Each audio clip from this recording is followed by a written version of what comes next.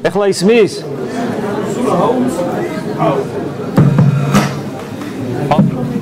ასე რომ შეგიძლიათ ამოხვიდეთ აქ, ვერ ეტევით იქ. არ ამოდიან, აი ეშინიათ. კარგი. აუებს რა ეს ძალიან ის უხერხულია ესე. სულ ეს უნდა ვილაპარაკო.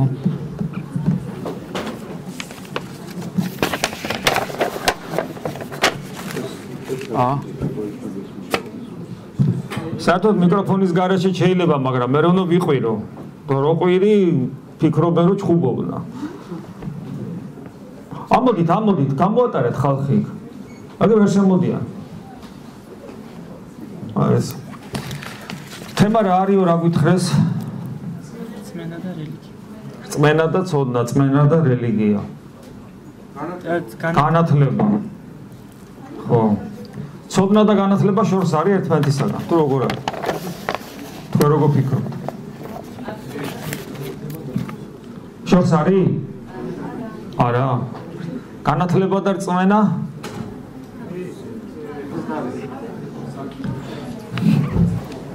ისე რატო აინტერესებს ადამიანს ესეთი საკითხები, როგორ ფიქრობთ? მოთხოვნა? სულის? შენ ყველაფერი იცი, როგორც ყოველთვის. ესე იგი, კითხვა ვერ დამისვია რა, ყველაფერზე პასუხს იძლევა. ყველგან თან დამყვება, სულ ყველაფერზე პასუხს იძლევა. ამიტომ შენ გაჩუმდი ახლა და მოთხოვნილება რას ნიშნავს? მოთხოვნილება როგორ ფიქრობთ? აი რატო უნდა აინტერესებდეს დღეს ახალგაზრდა ადამიანს იჯდეს 2 საათი, 3 საათი, 2 საათნახევარი ისმინოს რაღაც საუბარი, გარკვეული კითხვების დასვას. და ეს ყველაფერი არც გაჭმევს, არც გასმევს, არც გასვენებს, შეიძლება უფრო პირიქით გღლის კიდევაც. გართობა ეს არ არის და ასე შემდეგ. როგორ ფიქრობთ, რა არის ამის მიზეზი?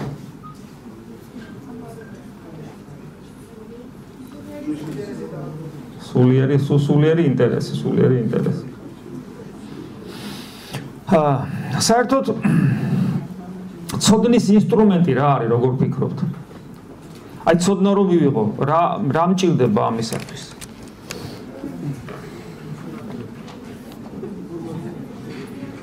ეხლა ვიღაცა იტყვის კაცო, თუ არაფერი არ იცის და აქეთ გვეკითხება, რას მოდიოდა? რა არის ცოდნის ინსტრუმენტი?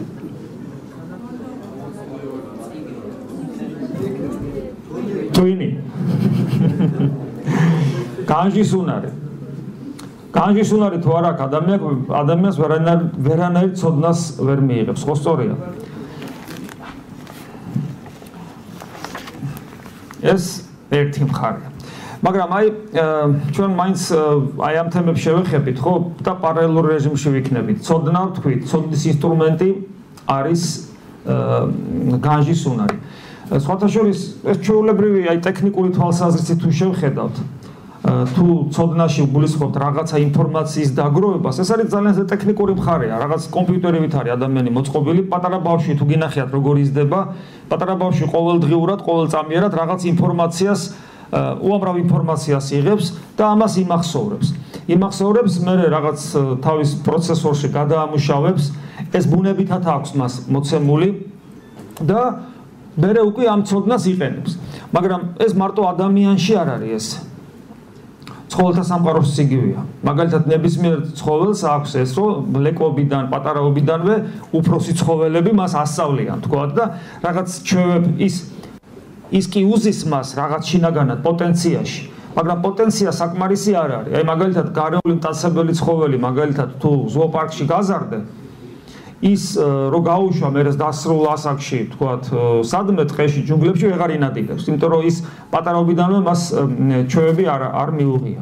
ძაღლიც კი, რომელიც თუ არ გაიწვნა სპეციალურად, მაინდა-მაინც ოთახში გაზრდილმა ძაღლმა კარგი კბენა არ იცის, როგორც ამბობენ. ის კბენასაც ის თქვათ ასწავლიან დიდი ძაღლები მას, რომელმაც იციან ეს კბენა. ანუ ეს მექანიზმი ცოდნის დაგროვების საკუთრივ ადამიანური ფენომენი არ არის. თავისთავად ხადია, ახლა ადამიანს თვისობრივად და არსობრივად უფრო მაღალ დონეზე შეუძლია ცოდნის დაგროვება, უფრო მეტი ცოდნის დაგროვება შეუძლია. თუნდაც იმიტომ, რომ მას უკეთესი განჯის უნარი აქვს, ანუ ეს ინსტრუმენტი მას უკეთესია, ხო სწორია? იმიტომ რომ ჩვენი ტვინი შესაძლებლობებით არის უკეთესი, იმიტომ რომ ის დიდია. ითვლება რომ ადამიანის ტვინი არის აი სპილოზე დიდი ტვინი გვაქვს, წარმოგიდგენია, სპილოს ხო ამხელა თავი აქვს და ტვინი პატარა აქვს. ამიტომ ადამიანი თუ დიდ თავიანია, ეს არაფერს არ ნიშნავს, იმიტომ რომ ტვინი შეიძლება პატარა ქონდეს და პირიქით. ანუ ტვინის ზომა ფართობი ხო, რაღაც სხვა რაღაცაზეა დამოკიდებული. ამიტომ მე მაგალითად სკოლაში როცა მასწავლიდან მეუბნებოდნენ ესე რომ ადამიანი იმიტომ არის ადამიანი და ეს არის იმიტომ არის ყველაზე განვითარებული ცხოველი და ბოლო ჩვენი წინა საფეხური როგორც გვასწავლდნენ მაიმუნი იყო. დღესაც ესე ამბობენ ათეისტები, ეხლა ეს რამე მარტო ძველი არ არის ეს ინფორმაცია, ახალიც არის.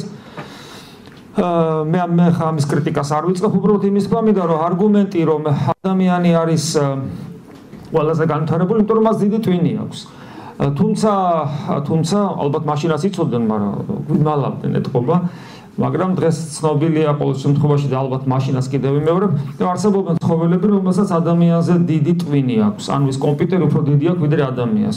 ზოგიერთი სახეობის დელფინია ესეთი, რომელსაც ჩვენზე დიდი ინსტრუმენტი აქვს და ამ ინსტრუმენტს საკმაოდ წარმატებით იყენებს.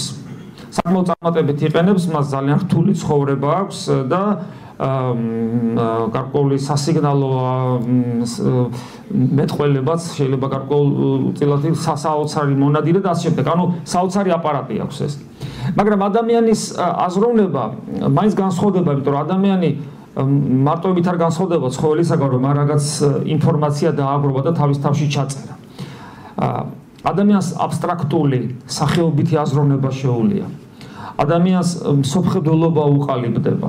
ადამიანს განზოგადება შეუძლია რაღაც ასე ამა თუ იმ მოვლენის და ამიტომ ის მექანიკურად კი არ ამუშავებს, თქვათ, რაღაც გარკვეულ ინფორმაციას, თქვათ, და რაღაც უბრალოდ მიზეზშედეგობრივი ჯაჭვი კი არ არის ადამიანის ცნობიერებაში. არამედ ადამიანი რაღაც საოცარ სიღრმისეულ ანალიზს უკეთებს.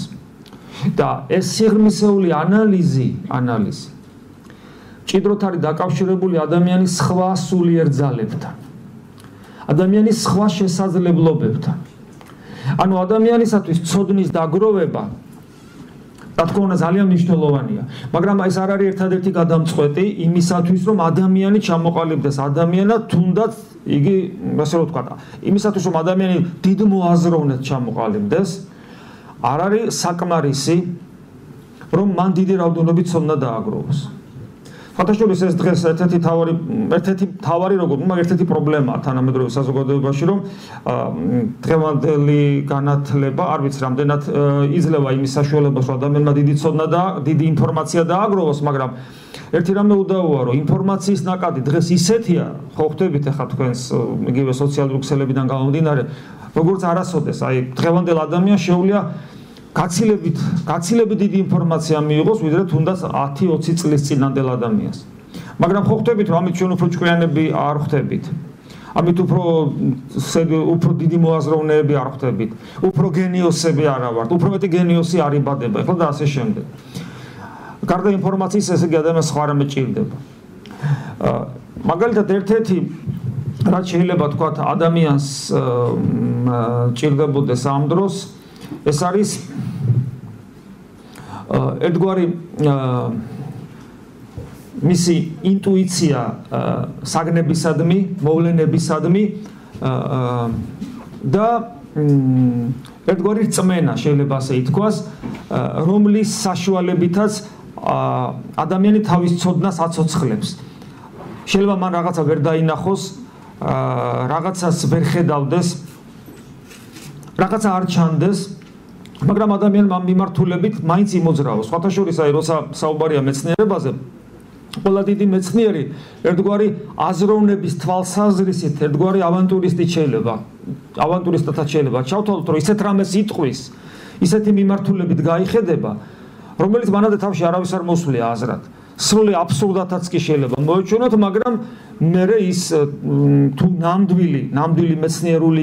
ნამდვილი მეცნიერის ინტუიცია თუ არის, იმიტომ რომ არსებობს ფსევდომეცნიერება, არსებობს ფსევდომეცნიერული ინტუიცია, სხვათაშორის დღეს სოციალური ქსელები ამით არის გადავსებული, რეებს აღარ იგონებენ, რა მიმართულებით აღარ ხარჯავენ თავიანთ ენერგიას, უბრალოდ სასაცილოა ხშირ შემთხვევაში. ადამიანს აქვს ეს თვისება, რაღაც სისულელები აკეთოს ცხოვრებაში, ეს ჩვენ საკუთარ თავზეც გამოგვიცდია, ეს რელიგიურ სფეროშიც არის, პირად ცხოვრებაშიც ესია და მეცნიერებაშიც ესია. მაგრამ მეორე მხრივ თუ თქვათ მაგალითად მოვიტანთ ნამდვილ მეცნიერებას, იქ აუცილებლად პროგრესი მეცნიერული მხოლოდ იქ არის, სადაც არსებობენ ესეთი ადამიანები, რომელიც რაღაც შერეკილებ ხო გინახიათ ფილმი, ხო? ხომ გითხარი გაფრინდებიან, იტყვის რაღაცას, ყველა თulis რომ რაღაცას სისულელეს ამბობს, მაგრამ გაფრინდა და მორჩა რა, ფაქტია. ანუ მან აღმოაჩინა ისეთი რაღაცა, რაც რა თქმა უნდა არსებობდა, ისეთი კანონი იპოვა, ისეთი კანონზომიერება, რომელიც არსებობდა, მაგრამ ჩვენ ვერ ვხედავდით. მან იპოვა, აღმოაჩინა და მე გააცოცხლა და გამოიყენა და ასე შემდეგ. აი ეს არის. ამიტომ რწმენა, რომელიც ჩვენს ინტუიციას ძალას აძლევს, ესეთი რწმენა ყველაფერში ჭირდება ადამიანს, ამიტომ როცა რწმენის წინააღმდეგ იბრძვიან ხოლმე, როგორც ასეთი, ეს უბრალოდ სასაცილოა, იმიტომ რომ რწმენის გარეშე ვერაფერს ვერ გააკეთებ. რწმენის გარეშე ადამიანს ვერ დაელაპარაკებ, იმიტომ რომ შეიძლება იფიქრო, რომ ახლა ეს ვინ არის კაცო, იმის ნდობა შეიძლება, შეხედე როგორ მიყურებს, გვერდზე გავიხედები და რაღაც საშინელებას მიზავს. რწმენის გარეშე ადამიანი ვერ გათხოვდება, ცოლს ვერ მოიყვანს. რწმენის გარეშე ადამიანი შვილის გაჩენაზეც ვერ იფიქრებს, იმიტომ რომ რა ვიცი, ვინ გაჩნდება. ხო, რა იცი, როგორი იქნება. ანუ გაქვს რწმენა იმისა, რომ რწმენა სიკეთისა ყველაფერთან რო დავანებოთ. რწმენა ადამიანისა, რწმენა ხვალინდელი დღისა. ეს ყველაფერი უკავშირდება იმედს. ანუ რწმენის გარეშე ადამიანი არ არსებობს. რწმენა რომ არ გქონდეს, ჩვენ ერთი დღე ვერ ვიცხოვრებთ, იმიტომ რომ რწმენის გარეშე ჩვენში ყველანაირი იმედი ჩაყდებოდა, ჩვენში დაიწყებოდა საშინელი პროცესი მზარდი სასწარკვეთილებისა, რომელიც ადამიანს დაღუპავდა. ამიტომ, როცა საუბრობენ რწმენაზე, ცოდნაზე, მათ დაპირისპირებაზე, ეს არის თითიდან გამოწვეული ხელოვნურად შექმნილი რაღაც პრობლემები, რომელიც სინამდვილეში არ არსებობს. ის ყველაფერი ჩვენს ეჭვიან ცნობიერებაშია და ჩვენს ასევე ჩვენ ზუნარში ჭეშმარიტებას ვებრძოლოთ. ანუ ვებრძვით იმას, რაც ფაქტობრივად არსებობს, რომლის გარეშე ჩვენ ცხოვრება უბრალოდ არ შეგვიძლია. ესე იგი, რაც შეეხება თავად რწმენას, რელიგიური თვალსაზრისით, მე ხო გითხარით, ცოდნის ინსტრუმენტი არის განჯის უნარი. რელიგიური თვალსაზრისით რწმენა თავად არის ცოდნა. მე ხა ამ თემაზე ვისაუბრე უკვე. ანუ არის რაღაცა, რომელსაც მე ვერ ვხედავ, მაგრამ არ ვიცი როგორი იქნება ადამიანთან მიმართებაში, ხვალინდელ დღესთან მიმართებაში, მეცნიერულ კვლევასთან მიმართებაში, მისტიკასთან მიმართებაში, მე ვერ ვხედავ, მაგრამ მიუხედავად იმისა, რომ ვერ ვხედავ, შინაგანად, ინტუიციურად, მე ვფიქრობ, რომ ეს არსებობს, ეს ფენომენი არსებობს, ანუ ამ ადამიანში სიკეთეა, ამ ადამიანს შეიძლება ენდო, კარგი შვილი მეყოლება, ხვალე კარგი დღე იქნება, მიწისძვრა და უბედურება არ მოხდება, ის ჩემი სწრაფვა რაღაც გარკვეული თქვა მიმართულებით, თუნდაც ეს მეცნიერება იყოს, აუცილებლად გამოიღებს დადებით შედეგს და რაღაცას მივაღწევ და ასე შემდეგ. ანუ რწმენა არის თავად ინსტრუმენტი, არ როგორც ინტელექტი არის ის ინსტრუმენტი ცოდნის მისაღებად, რწმენა არის თავად ინსტრუმენტი, ოღონდ თუ რელიგიური თვალსაზრისით შევხედავთ, რწმენა არის ინსტრუმენტი იმის ნაცვლად, რაც უნდა ხედავდეს ჩემთვის დაფარულს. გესმით რას ვამბობ? აი რაღაც არის დაფარული, რომელსაც მე ვერ ვხედავ. რა თქმა უნდა, ეს რელიგიაში ყველაზე მეტად ჩანს. აი ღმერთის არსებობა, ხო? ზოგი ამბობს არის, ზოგი ამბობს არ არის. ზოგი ეჭვებშია, ზოგი ფიქრობს, ზოგს არ ედარდება მაინდა-მაინც სადღაც ახსენდება, ზოგისთვის არ არის საკმარისი თქვათ, რომ იცოდეს, რომ არის, არამედ იწყებს მის ძიებას და ასე შემდეგ. მაგრამ ერთი რამე ფაქტია, რომ ღმერთი არავის არ უნახავს. აბა რომელს გინახავთ, მაბა მითხარით. ჩუმად ახართ, ხო ხედავთ? ჩუმად ახართ, ღმერთი არავის არ გინახავთ და მოდიხარ და 3 საათს მინიმუმ წირავთ, ან 2 საათ ნახევარს იმაში, რომ ეგება რაღაცა გეშველოთ ახლა მაინც. იმიტომ რომ აგვდელი მოვიდა, ხო, ფსიქოლოგი რომ მოსულიყო, თქვა ღმერთის შესახებ, რაც არ უნდა განყენებული სათაურები დავსვათ თემის წინ, მაინც რადგან სასულიერო პირი მოდის, ფიქრობთ, რომ ეგება ახლა მაინც დავინახო. ამდენი ხანი წვალობდი არ მინახავს. ხედავთ რა უცნაური რაღაც არის, არ გინახავთ. ბოლომდე დარწმუნებული შეიძლება არც ახართ, ზოგი შეიძლება არის, გააჩნია. იმის დამიხედვით თქვენ როგორი რელიგიური გამოცდილება გაქვთ. მაგრამ მაინც მოხვედით იმიტომ რომ რწმენა გაქვთ და რწმენა მოგეცათ როგორც ინსტრუმენტი კიდევ ვიმეორებ იმის სანაცვლოდ რითაც ღმერთი უნდა დაგენახათ ისე კაცმა რო თქვას მოდი ესე ვთქვა ღმერთი რო არის როგორ ვერ უნდა დაინახო ისე კაცმა რო თქვას ყველაზე მთავარი ღმერთია ხო აბა სამყარო გასაგებია მაგრამ ეს სამყარო ღმერთის გარეშე ხო ჩვენ რომ მოვკვდებით ხოლ ამაზია ეს სამყარო ხოლ ამაზია ეს მზე ეს ცა რომ მოვკვდებით ეხლა ეს სილამაზე რა ჩვენთვის ყველაფერი დამთავრდა თუ არა ღმერთი რომელმაც ეს ყველაფერი შემქნა და მეუკვდავება მომანიჭა მაშინ ეს ყველაფერი სრული აბსურდია სხვათა შორის თქვენი სტუდენტობაც ეს ყველაფერი აბსურდამდე დადის ვერ ხვდებით რომ ესეა თუ არ არის ეს გაჩუმდნენ როგორ არის როგორ ფიქრობ გაჩები შენ აი თქვა წარმოიდგინეთ ადამიანი ამბობს რომ ღმერთი არ არის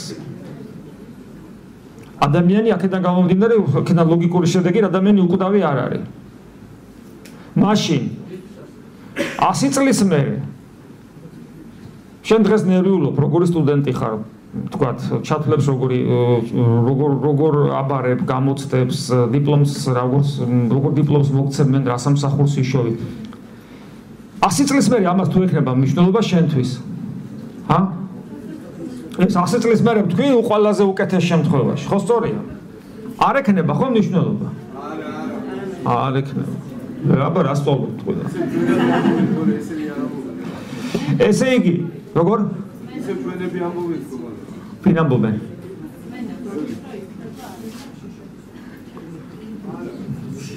მრევლს ეგზალება ხმამაღლა საუბარი ხალხმა ილაპარაკოს მოკლედ მე მის თქმა მინდა რომ ხო ხედავთ თუ ადამიანი დაუშვებს იმას თავის თავში რომ ღმერთი არ არის მაშინ ეს ლამაზი სამყარო ჩემთვის მალე დამთავრდება თავის სტუდენტობის ჩათვლით და თავის ჩათვლებიანად და ყველაფერი მაგრამ ადამიანი ფიქრობს რომ არის ღმერთი და რა თქმა უნდა ხო ხვდებით არა იმიტომ რომ ჩათვლებს აზრი მიეცეს არამედ ეს გაცილებით უფრო მნიშვნელოვანია ვიდრე თქვა ჩვენი ცხოვრების ისეთი პერიოდი როგორც სტუდენტობა გაცილებით მნიშვნელოვანია ეს ცხოვრების აზრის უკავშირდება ხო ხვდებით და ამიტომ ადამიანი ებღაუჭება ეძებს ცდილობს იპოვოს და ღმერთი რომელიც წესით უნდა ვხედავდეთ კიდევ ვიმეორებ მაგრამ ვერ ვხედავთ დღეს ადამიანმა აღარ დაინახა დღეს თანამედროვე ფიზიკას რო კითხულობ თანამედროვე გამოკვლევებს თანამედროვე გაოგნებულ ესე იგი ფიზიკა გახდა ფიზიკამ თანამედროვე ფიზიკამ შეცვალა მსოფლმხედველობა ადამიანი ხა ვინც იცის რა თქმა უნდა ხა ვინც გახსოვთ კონან დოილი წაკითხული თუ გაქვთ შერლოკ ჰომსი ბავშვობაში მაინც ხა უკვე დიდები ხართ მაგრამ ბავშვობაში არის ერთი ესეთი ადგილი სადაც გაოცებულია შერლოკ ჰომსის მეგობარი დოქტორი ვატსონი ხო რის გამო გაოცებულია შერლოკ ჰომსმა არ იცის რომ მთვარე მოძრაობს დედამიწის გარშემო გაოგნდება ახლა ეს მე-19 საუკუნეა და ნუ მეცნიერები ახლა თავის აჩქარებული ტემპებით გავს ნაბიჯებს და მატერიალიზმის ეპოქა უკვე მოდის და იწყებს ძალაში შესვლას და მეცნიერება არის ყველაფერი აბსოლუტურად იქ უკვე რელიგიაც მეასე ხარისხოვანია და ეს იდეალისტური თქვათ მისწრაფებებიც მთავარი მეცნიერებაა მთავარი მატერიაა იმიტომ რომ ინსტრუმენტ მათემატიკა ყოველთვის არსებობდა როგორც ასეთი კვლევის ინსტრუმენტი მეცნიერებისა მაგრამ ფიზიკური ინსტრუმენტები იქმნება უკვე ფიზიკური ინსტრუმენტები რითაც ეს იდეები მეცნიერული რომელიც ფურცელზე იწერებოდა მხოლოდ ცოცხლდება ეს ყველაფერი და ამ დროს შერლოკ ჰომსმა ან გენიალურმა გამომძიებელმა არის ის რომ მთვარე მოძრაობს ესე იგი დედამიწის გარშემო და მე შერლოკ ჰომსი უხსნის რომ რატო არის ის მე არ ამჭირდება ეუბნება რაში მჭირდება და მე კითხავს უბრუნებს აი შენ თუ იცი რამდენი საფეხურია ჩვენს კიბეზე რითაც ამოვდივართ სახლში აღმოჩნდება რომ დოქტორ ვატსონმა ეს არ იცის და შერლოკ ჰომსმა იცის და არა მარტო ეს იცის აბსოლუტურად ყველა წვრილმანი რაც ჩვენს ყოფით ცხოვრებას აკრავს და ეუბნება რომ მე ეს მჭირდება იმიტომ რომ მე გამომძიებელი ვარ ხოლო იქ სად დედა მთვარე რის გარშემო ბრუნავს ეს საერთოდ არ მაინტერესებს ანუ შერლოკ ჰომსი არის იდეალური გამომძიებელი მაგრამ ცხოვრება ძალიან პრაგმატულად უყურებს და მას სოფხედელობრივი ინტერესები საერთოდ არ აქვს. პრინციპში ცხოვრების აზრისიც არ აქვს. ცუდი კაცი ნამდვილად არ არის. ბევრი სიკეთეა გაკეთებული, გენიალურია ამავე დროს, გენიოსია ამავე დროს, მაგრამ მას სოფხედელობრივი ინტერესები არ აქვს. ისე რამდენად კარგია ეს ადამიანისათვის, როგორ ფიქრობთ? ადამიანს რომელსაც არ აქვს სოფხედელობრივი ინტერესები. ეს ძალიან სერიოზული პრობლემაა ადამიანისათვის, იმიტომ რომ შეიძლება იყოს კარგი გამომძიებელი, შეიძლება იყოს კარგი სტუდენტი, შეიძლება იყოს კარგი მასწავლებელი, შეიძლება იყოს კარგი მენეჯერი, კარგი ფიზიკოსი, კარგი დედა, კარგი მამა, კარგი შვილი, კარგი სიდიდრით შეიძლება იყოს წარმოედგინე თქვენ. მაგრამ თავარი მაინც ის არის, როგორი ადამიანი ხარ. შეიძლება ყველაფერი ეს კარგი იყო, მაგრამ როგორც ადამიანი არ იყო კარგი. უბრალოდ არ იყო სრულყოფილი, იმიტომ რომ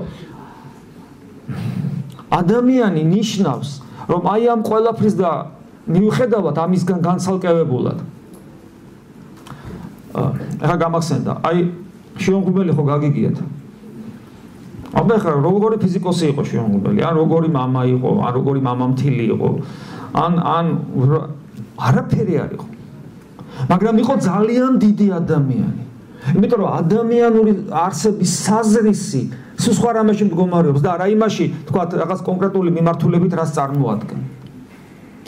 ამიტომ შერლოკ ჰოლმსი ვერ ჩაითვლება ესე დიდ ადამიანად, იმიტომ რომ მას სოფხედელობრივი ინტერესები არ აქვს. და თანამედროვე ფიზიკა, ვისაც სოფხედელობრივი ინტერესები ძალიან მნიშვნელოვანია, თუ რა არის სოფხედელობრივი ინტერესები? ეს არის უმაღლესი ღირებულებები, რომელიც შეიძლება მაინტერესებდეს. ცხოვრების საზრისი, სიკეთის წყარო, სიცოცხლე რა არის? მე რას ნიშნავს? მე რას ნიშნავს? რას ნიშნავს ჩემი უნარი თავისუფლებისა? რა არის ადამიანური არსების ღირსება? რას ნიშნავს ჩემი უნარი შევიძინო, ცოდნა და მე ამის ანალიზი გავაკეთო? ეს ძალიან უცნაურია, იმიტომ რომ სამყარო თუ მატერიალურია მხოლოდ და მე თუ ამ სამყაროს ჩვეულებრივ ერთ-ერთი ნაწილი ვარ ევოლუციის შედეგად მიღებული. ანუ სამყარო ერთი ჩაკეტილი სისტემა თუ ხო ჩაკეტილი სისტემა რა არის, რომელსაც ყველაფრის წყაროს შიგნით აქვს, ის არაფერს გარედან არ იღებს. მე თუ ამ ჩაკეტილი სისტემის ერთ-ერთი პატარა ნაწილი ვარ. მაშინ როგორ ხდება, რომ სისტემის ნაწილი ვარ, მაგრამ ამავე დროს ჩემში არის რაღაც ისეთი, რომელიც ჩემ თავსას და როგორც რაღაც მოწესრიგებულ მატერიას და მთელ ამ სამყაროს გარკვეულ დონემდე და პოტენციურადაც მოვიაზრებ და მოვიცა. რა არის ჩემში ისეთი, რომელიც თითქოს ამ სამყაროს გარედან ამ სამყაროს მოიაზრებს. რა უცნაურია, ხო? იმდენი საკითხები, იმდენი თემები არსებობს, მნიშვნელოვანი სოფხედელობრივი და ღირებულებით. და თანამედროვე ფიზიკა არის ისეთი უცნაური რამ, რომელმაც თუ ადამიანი ჩაუღმავდება ადამიანს სოფხედელობრივად და სამყაროს სოფხედელობრივად ცვლის. შეუძლებელია დღეს თანამედროვე, მაგალითად დღევანდელი ადამიანი, რომელიც თქვათ, რომელსაც ეს ექნება აბსოლუტური ისეთი ცოდნა, თითქმის სრული, უბრალოდ ძირითადი ელემენტების ცოდნა, მნიშვნელოვანი ელემენტების ცოდნა თანამედროვე საბუნებისმეტყველო მეცნიერებისა, მაგალითად ფიზიკისა. და თუ იქნება ეს საზოგადოება თუ დაიქნება დაკომპლექტებული ამგვარი ადამიანებით, შეუძლებელია მას თავს მოახვიო ესეთი ტოტალური ათეიზმი, რომელიც იყო 70 წლის განმავლობაში საბჭოთა კავშირში. იმიტომ რომ მაშინ დღესაც არიან ათეისტები, ანუ ურწმუნოები, მორწმუნეები, ბერძოლი ათეისტებიც არიან დღეს და აღვირახსნილებიც არსებობენ და პატიოსნებიც არსებობენ და ათასნერი ხალხი არსებობს, მაგრამ ტოტალური იდეოლოგიის რანგში აყვანა ათეიზმისა მხოლოდ მაშინ არის შესაძლებელი, თუ მასებს მთლიანად ინდივიდების დონეზე კიდევ მეორე ხალხი ჭრელია, ზოგი ისეთია, ზოგი ესეთია, მაგრამ მასიურად საზოგადოებრივ დონეზე თელ მასას რომ ეს ნაცრისფერად გადააქცევ და ყველას დაბეჭდავ ათეისტური იდეოლოგიით, ეს აბსოლუტურად შეუძლებელი იქნებოდა თუ თითოეულ ადამიანს ექნებოდა ის ცოდნა სამყაროს შესახებ, რაც დღეს შეიძლება ქონდეს ადამიანს თუ ამით იქნება დაინტერესებული, იმიტომ რომ კიდევ მეორე სოფხედელობრივად შეუძლია სამყაროს თანამედროვე წაკითხვამ შეცვალოს ადამიანი. ეს არის ძალიან ძალიან მნიშვნელოვანი. ამიტომ როდესაც თქვათ ჩვენ საუბრობთ აი ესეთ თემებზე, ძალიან ღრმად უნდა ჩაუღრმავდეთ ბევრ რამეს, ჩავიხედოთ თუ რას წარმოადგენს თანამედროვე რეალობა და როდესაც ვსაუბრობ რწმენაზე, განათლებაზე, ცოდნაზე, უნდა ვიფიქროთ, ვიცოდეთ რა სიღრმეებს ეხება ეს ყველაფერი და რამდენად შეიძლება ჩვენ გამოვიყენოთ. მე გითხარით, რომ ესე იგი რწმენა არის ინსტრუმენტი იმ უხილავის დასანახავად და რელიგიური თვალსაზრისით ადამიანს აქვს ესეთი ორგანო, ეს არის სულის ნაწილი და სულის ნაწილი საერთოდ ადამიანს რომ ყოფენ სხვადასხვა ნაწილებად, ეს არის პირობითი. პირობითია, იმიტომ რომ ადამიანი ერთი მთლიანობაა. მაგრამ ჩვენ ვყოფთ მას, იმიტომ რომ ჩვენთვის ბევრი რაღაცა გასაგები გახდეს. სულს აქვს ესეთი ნაწილი, პირობითი ნაწილი კიდევ ვიმეორებ, მაგრამ ის რეალურად თავის თავს ავლენს, მას ქვია გონება. რელიგიურ ლიტერატურაში სადაც წაიკითხავთ, აი ძველ ასკეტურ ლიტერატურაში სადაც ნახავთ სიტყვა გონებას, იქ არსად არ მოიაზრება ტვინის ფუნქცია. გონება ეს არის სულის ერთგვარი ენერგია, სულის თვალი, მოდი რომ ესე ვთქვათ, ან ინსტრუმენტი სულისა, რომელსაც შეუძლია სამყაროს მიღმიერი მოვლენების ხედვა, თავად ღმერთის ხედვაც კი. ეს არის ძალიან მნიშვნელოვანი და მას შეუძლია შეიმეცნოს ღმერთი, ღვთაებრივი ცოდნა მიიღოს და სულ შეუძლია ღვთაებრივი ნათელი განჭვრიტოს. სხვათაშორის ადამიანი სულს გონების საშუალებით. იყვნენ ადამიანები, რომლებიც ხედავდნენ ამას. აი მაგალითად ყველას გვახსენდება ჩვენი ესე იგი სათაყვანებელი გრიგოლ ხანძთელი, მისი ცხოვრება მე ვფიქრობ ყველას საკითხული უნდა გქონდეს, თუ არ წაგვიკითხავს ახალ თანამედროვე ქართულადაც არის ნათარგმნი. ნახავთ აი ჩვენ დღეს ძალიან ბევრს კითხულობთ გვესმის, როგორ ილანძღება სასულიერო პირი მას მედიაში, სოციალურ ქსელებში უფრო ზუსტად და როგორ ხდება თქვათ მცდელობა, როგორ არის მცდელობა იმისა, რომ დღევანდელი ადამიანის ცნობიერებაში დაკნინდეს ინსტიტუცია, რასაც ღვთლობა ქვია. ბევრ შემთხვევაში ჩვენ ვართ ამის, ჩვენი ბრალეულობა არის აქ სასულიერო პირების, თქვათ ისე როცა ცუდად ვიქცევით და სამართლიანად შეიძლება ვიმსახურებდეთ კრიტიკას, მაგრამ ეგ არ იქნება, ვიღაცა თქვა თეოდორე მღვდელი თუ ცუდად მოიქცა და ვიღაცებმა გალანძღეს, ნახე როგორ შეიძლება ესე იქცეოდეს. ამაში ცუდი არაფერი არ არის პრინციპში, სხვადასხვა ჭკუით მოვიქცევი და აღარ დავაშავებ, მაგრამ აქ იგრძნობა, რომ არის მცდელობა მთლიანად მღვდლობას როგორც ინსტიტუციას დაეჯახონ, შეებრძოლონ, მთლიანად როგორც ეკლესიას და ასე შემდეგ. მაგრამ ჩვენ გვავიწყდება, რომ დღეს რომ ვართ ესეთები, თუ რამე ჩვენში ღირებულებაა, სწორედ ეკლესიის დამსახურებაა და ეკლესია არ არის რაღაც აბსტრაქცია, იგი კონკრეტული სასულიერო პირებისაგან და ერისკაცებისგან შედგება და ჩვენ გვყავს განსაცვიფრებელი მაგალითები, ახლა წეგანში ომღვიმელი ვახსენე და ახლა გამახსენდა გრიგოლ ხანძთელი. ამიტომ აი გრიგოლ ხანძთელი მღვდლობის მაგალითი, როგორი უნდა იყოს სასულიერო პირი.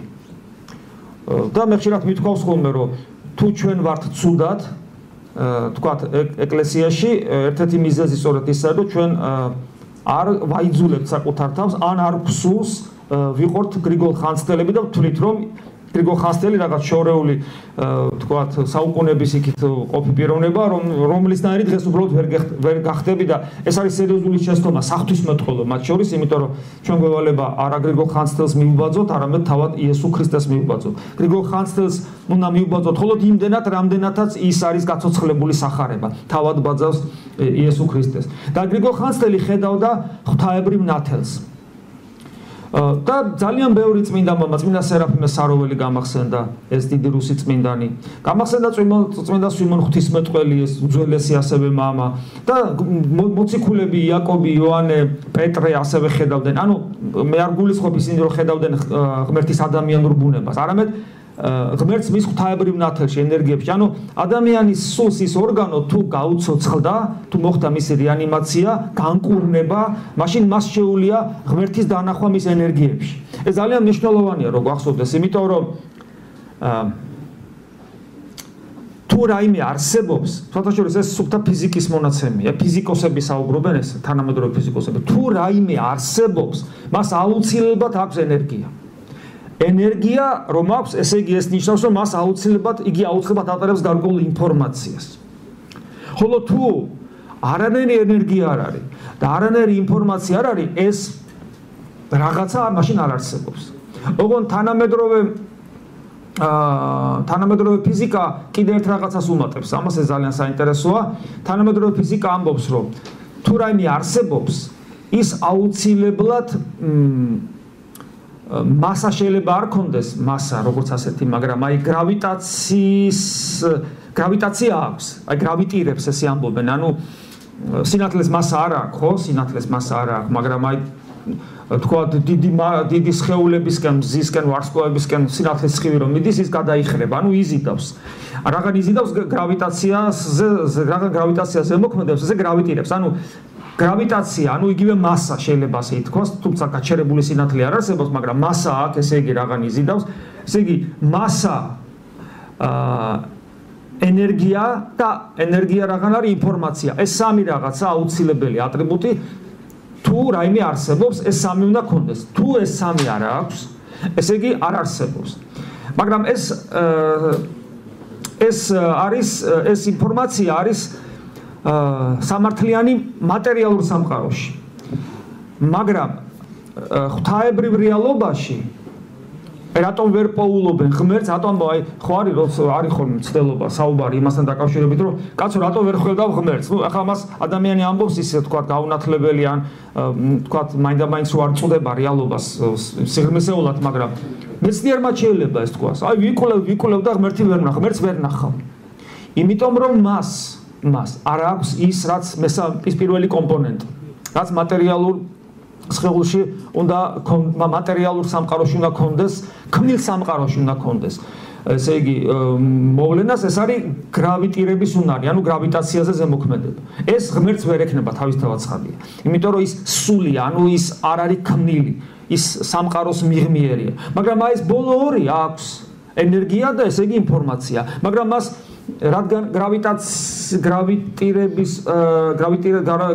მასზე არ მოქმედებს, ანუ ეს ველი გრავიტაციისა, რომელიც კრავს თელ სამყაროს, ამიტომ მას ვერანაირი ხელსაწყოთი, ვერანაირი შესაძლებლობებით, ვერანაირი განჯის უნარით, აბსოლუტურად შეუძლებელია მას ხელი მოკიდო და მიიახლო. ამარანაირად ადამიანი იტყვის კაცო.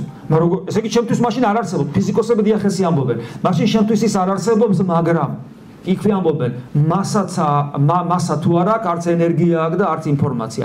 ამ შემთხვევაში ენერგია და ინფორმაცია არის მასის გარეშე. ესე იგი,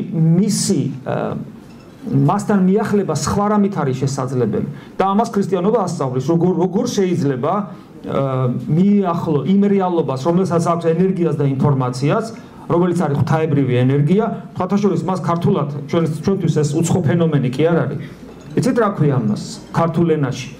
მადლი ქვია. მადლი ეს არის ღვთაებრივი ენერგია, რომელიც არის ენერგიას და რომელიც ინფორმაციასაც ატარებს. ჩვენ მისგან განვისწავლებით. ამას პირდაპირ ამბობს წმინდა წერილში იოანე მოციქული. ის ცხებულებაში იგულისხმება აი მადლის გადმოღრა თითოეულ ადამიანზე იმით განისწავლებით. თუ რაიმე იცით, მისგან იცით. აქ ლაპარაკია სულიერ ცხოვრებაზე. უფალი პირდაპირ ამბობს, რაც მე გამცნეთ, რომ მოვა სულიწმინდა მადლს რომ მოიტანს, ის ყველაფერს გასწავლის შინაგანი. და ასევე ამბობენ დიდი გამოცდილი წმინდა მამები, რომ ქრისტიანმა მხოლოდ შეიძლება ის იცოდეს, აქ ლაპარაკია სულიერ ცოდნაზე. არა ის, რასაც წაიკითხავს. წავიკითხე, ესე ყოფილა. ეს არ არის საკმარისი.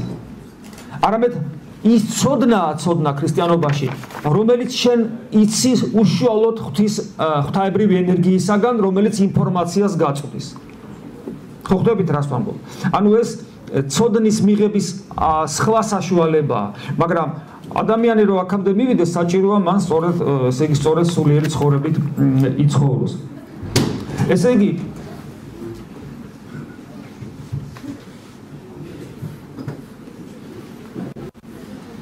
როგორ გული გამიხეთებ, მე ვფიქრე გავარდა მეთქი უკვე.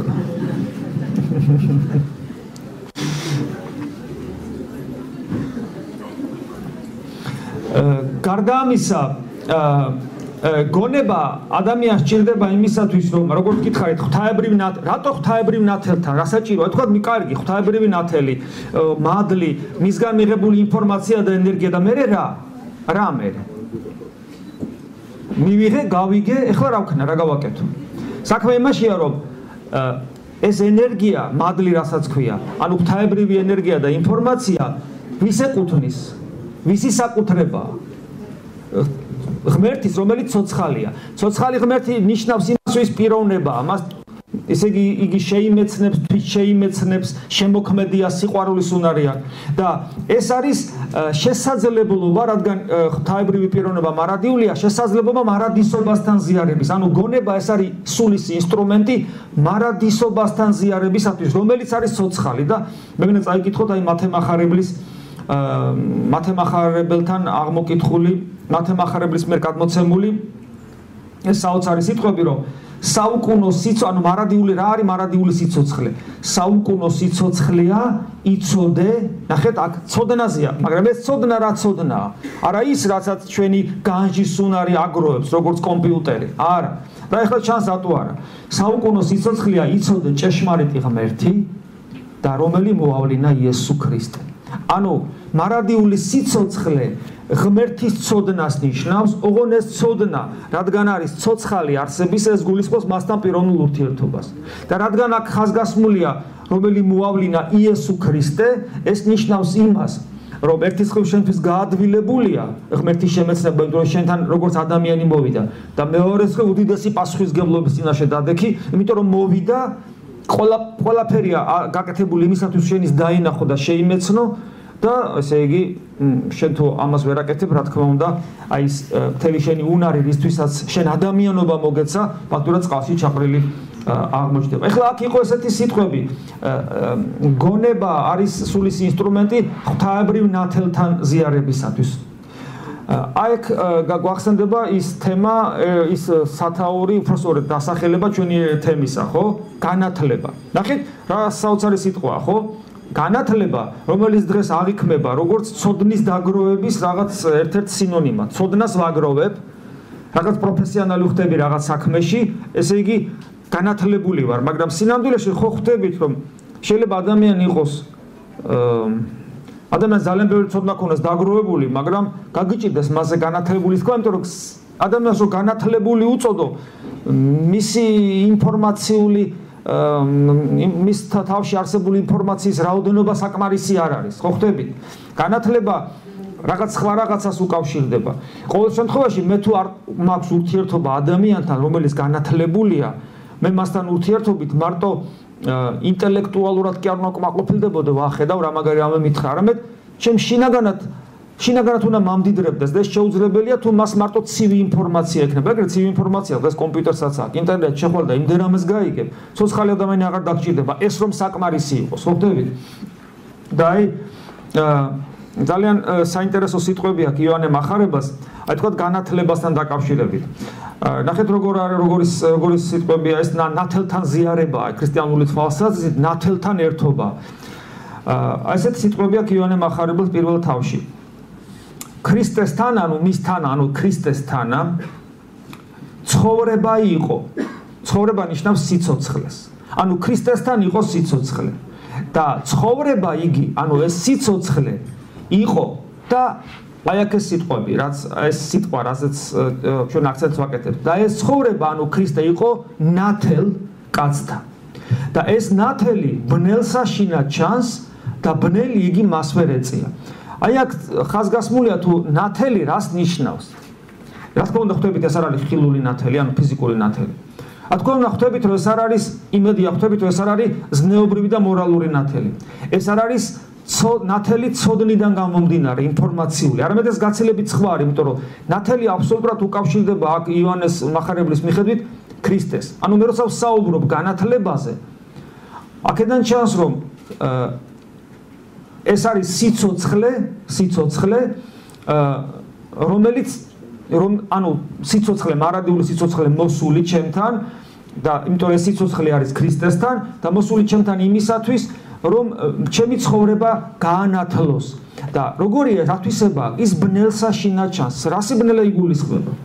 იგულისხმება ის სული, რომელიც სულით ცდილობს ქრისტეს დაფარვას ჩემგან. რა სულია ეს? მე ხშირად ვაჩვენებ ხოლმე ჯვარს, რომელიც როგორც უდელს გულზე მაქვს ყოველთვის. აი ის სიბნელე, რომელიც ამ ნათლის დაფარვას ცდილობს, არის ის, რაც ჯვარზეა გამოსახული. რა არის ჯვარზე გამოსახული? ამ სამყარომ მოინდომა, რომ ადამიანად მოსული ღმერთის ამ სამყარო მოინდომაგერ ამ სამყარო ადამიანად მოსულ ღმერთს მიუჩინა ერთადერთი ადგილი. თითქოს ესე უთხრა, რომ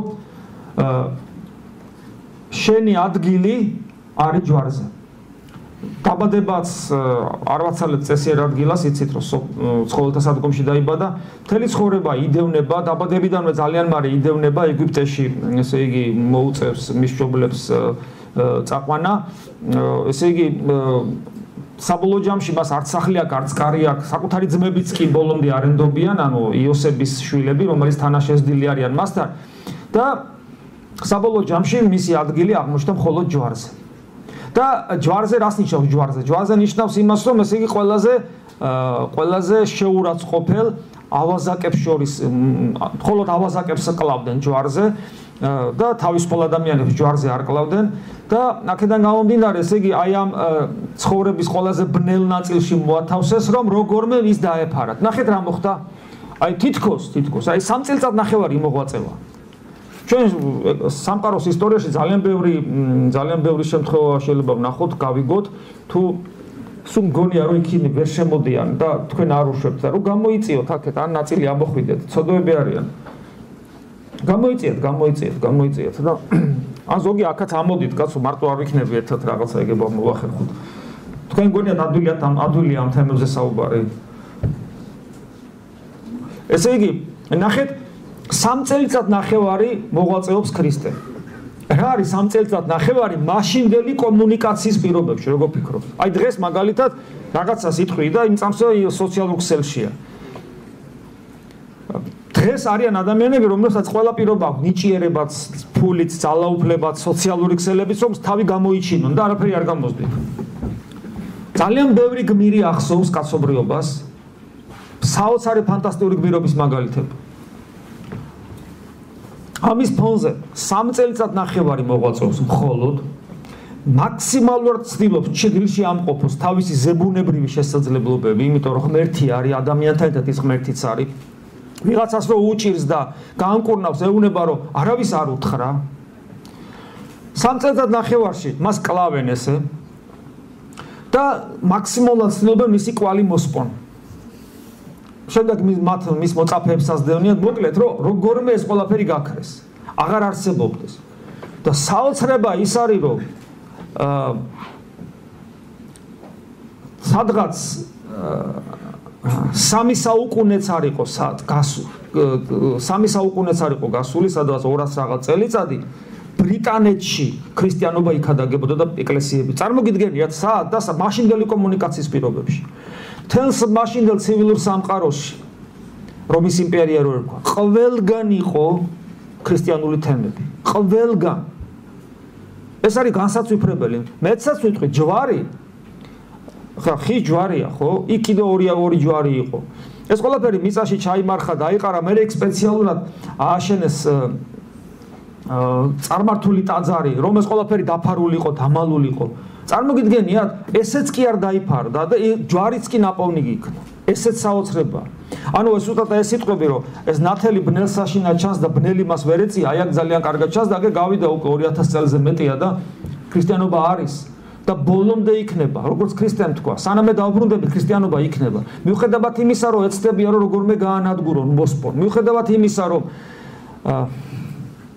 დღესაც აი საქართველოშიც ამბობენ, რომ ცოტა ხანში ესე იგი ეკლესია დაემხობა, აღარ იარსებებს ქრისტიანობა და ქრისტიანობისზე ჩაესვა, არ გამოვა ეს.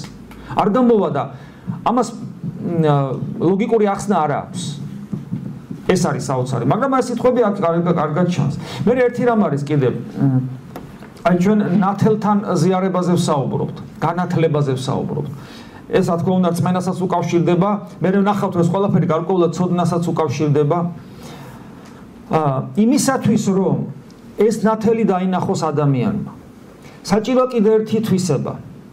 ეს არის ადამიანის ბუნების მეტამორფოზა და რატო? იმიტომ რომ თავისთავად, როგორც გითხარით, ადამიანს ამის დანახვის უნარი არ აქვს. ეხლა რატომ არ აქვს, იქ სხვა თემაა. ზოგიერთი ხედავს. მაგრამ მეორეს მხრივ, თუ ამ გზაზე არ დგახარ და ამის ხედვისკენ არ მიდიხარ, შენ ქრისტიანად ვერ იწოდები. და ეს იმიტომ არის მისი დანახვა შეუძლებელი, რომ ეს ნათელი ეკუთვნის ღმერთს, რომელმაც მთელი სამყარო შექმნა. იგი პიროვნება და შენ მისი ხატი ხარ, შენს პიროვნება ხარ. ესე იგი შენ რაღაცა ხელს გიშლის და ღმერთი ხო ვერ შეიცვლება, ღმერთი ხო არ შეიცვლება, თქვენ უნდა შევიცვალოთ, ჩვენ უნდა შევიცვალოთ, ანუ ჩვენში უნდა დაიწყოს მეტამორფოზა. მეტამორფოზა არის აუცილებელი პირობა ნათელთან ზიარებისათვის. და ინახეთ იგივე იოანე მახარებელი როგორ აგრძელებს და როგორ ჩანს ეს მის სიტყვებში. ესე იგი ბნელი ხო ვერ ეწია, როცა საუბრობს, რომ იგი მოვიდა, ესე იგი როგორც სიცოცხლე და ის სიცოცხლე იყო ნათელ კაცთან. მე ნახეთ როგორ ამბობს ისევ პირველ თავში. ოღონ იოანეზე, იოანე ნათლისმცემელზე ამბობს. ესე იოანე მოვიდა მოწამეთ, ანუ მოწმე, როგორც მოწმე. რაითა წამოს ნათლისა მისთვის. ანუ იოანე მოვიდა იმისათვის, რომ ქრისტეზე დაამოწმოს, რომ ეს არის ქრისტე გითხას. რას ნიშნავს ეს? როგორ უნდა გავიგო? სხვა ადგილას ამბობს მაცხოვარი. აი ამ დღეზე. ნახეთ რას ამბობს მაცხოვარი? დღიდან იოანე ნათლისმცემლისა სასუფეველი ცისა იძულების და ვინც აიძულებს, იგი მიიტაცებს მას. ეს რას ნიშნავს? მას შემდეგ რაც იოანე ნათლისმცემელი იწყებს მოღვაწეობას, იმ დღიდან სასუფეველი ყველა ადამიანს შეუძლია მიაღწიოს სასუფეველს, ოღონდ საკუთარ თავზე იძულების გზით, აი ეს იგულისხმება, ეს სიტყვა გულისხმობს მეტამორფოზას ზუსტად, რომ აიძულოს შენი თავი შეიცვალოს. აი როგორც ხარ, ეგეთი კი არ დარჩე. ან უბრალოდ უკეთესი კი არ გახდე, არამედ მუდმივ ცვლილების რეჟიმში გადახვიდე. სულ იცვლები, ყოველ დღე იცვლები, ყოველ წამიერად მუშაობ საკუთარ თავზე, რომ უკეთესი და კიდევ უკეთესი გახდე. ყოველდღიურად იღვიძებ იმით, რომ წინა დღე არ მოგეწონა, ცდილობ იმ დღეს მაინც მოახერხო, მერე კიდე არ მოგეწონა და ეს უკმაყოფილება მუდამ საკუთარი თავისა ხდება ერთგვარი სტიმული პროგრესისთვის. ეხლა რას ნიშნავს ეს უკეთესობა? იმას არ ნიშნავს, რომ ფრთები გამოგივიდეს და იფიქრე ყველა წინაშე, რომ მე ესეთი კარგი ვარ, მე ესეთი წმინდა ვარ, მე ესეთი თავდაბალი ვარ, მე ესეთი სიყვარული შემილია, მე ყველას გჯობი ვარ. ხო, გესმით, ეს არის რაღაც სხვა რამე იგულისხმება, ეს სხვა თემაა, მაგრამ ყოველ შემთხვევაში მეტამორფოზა ძალიან კარგად ჩანს. იოანეზე აქცენტი. მოვიდა რათა და ამოწმოს. მოვიდა იოანე და გითხრა, აი ეს არის ქრისტე. ყველამ გაიგო? ყველამ დაინახა? ყველამ მიიღო? არა, დღესაც ესია. დღეს ვამბობთ, ღმერთი არის, იგი მოვიდა ადამიანად. და ხელს ვიშოთ, აი აქ არის, პირობითად ეხა ხელს.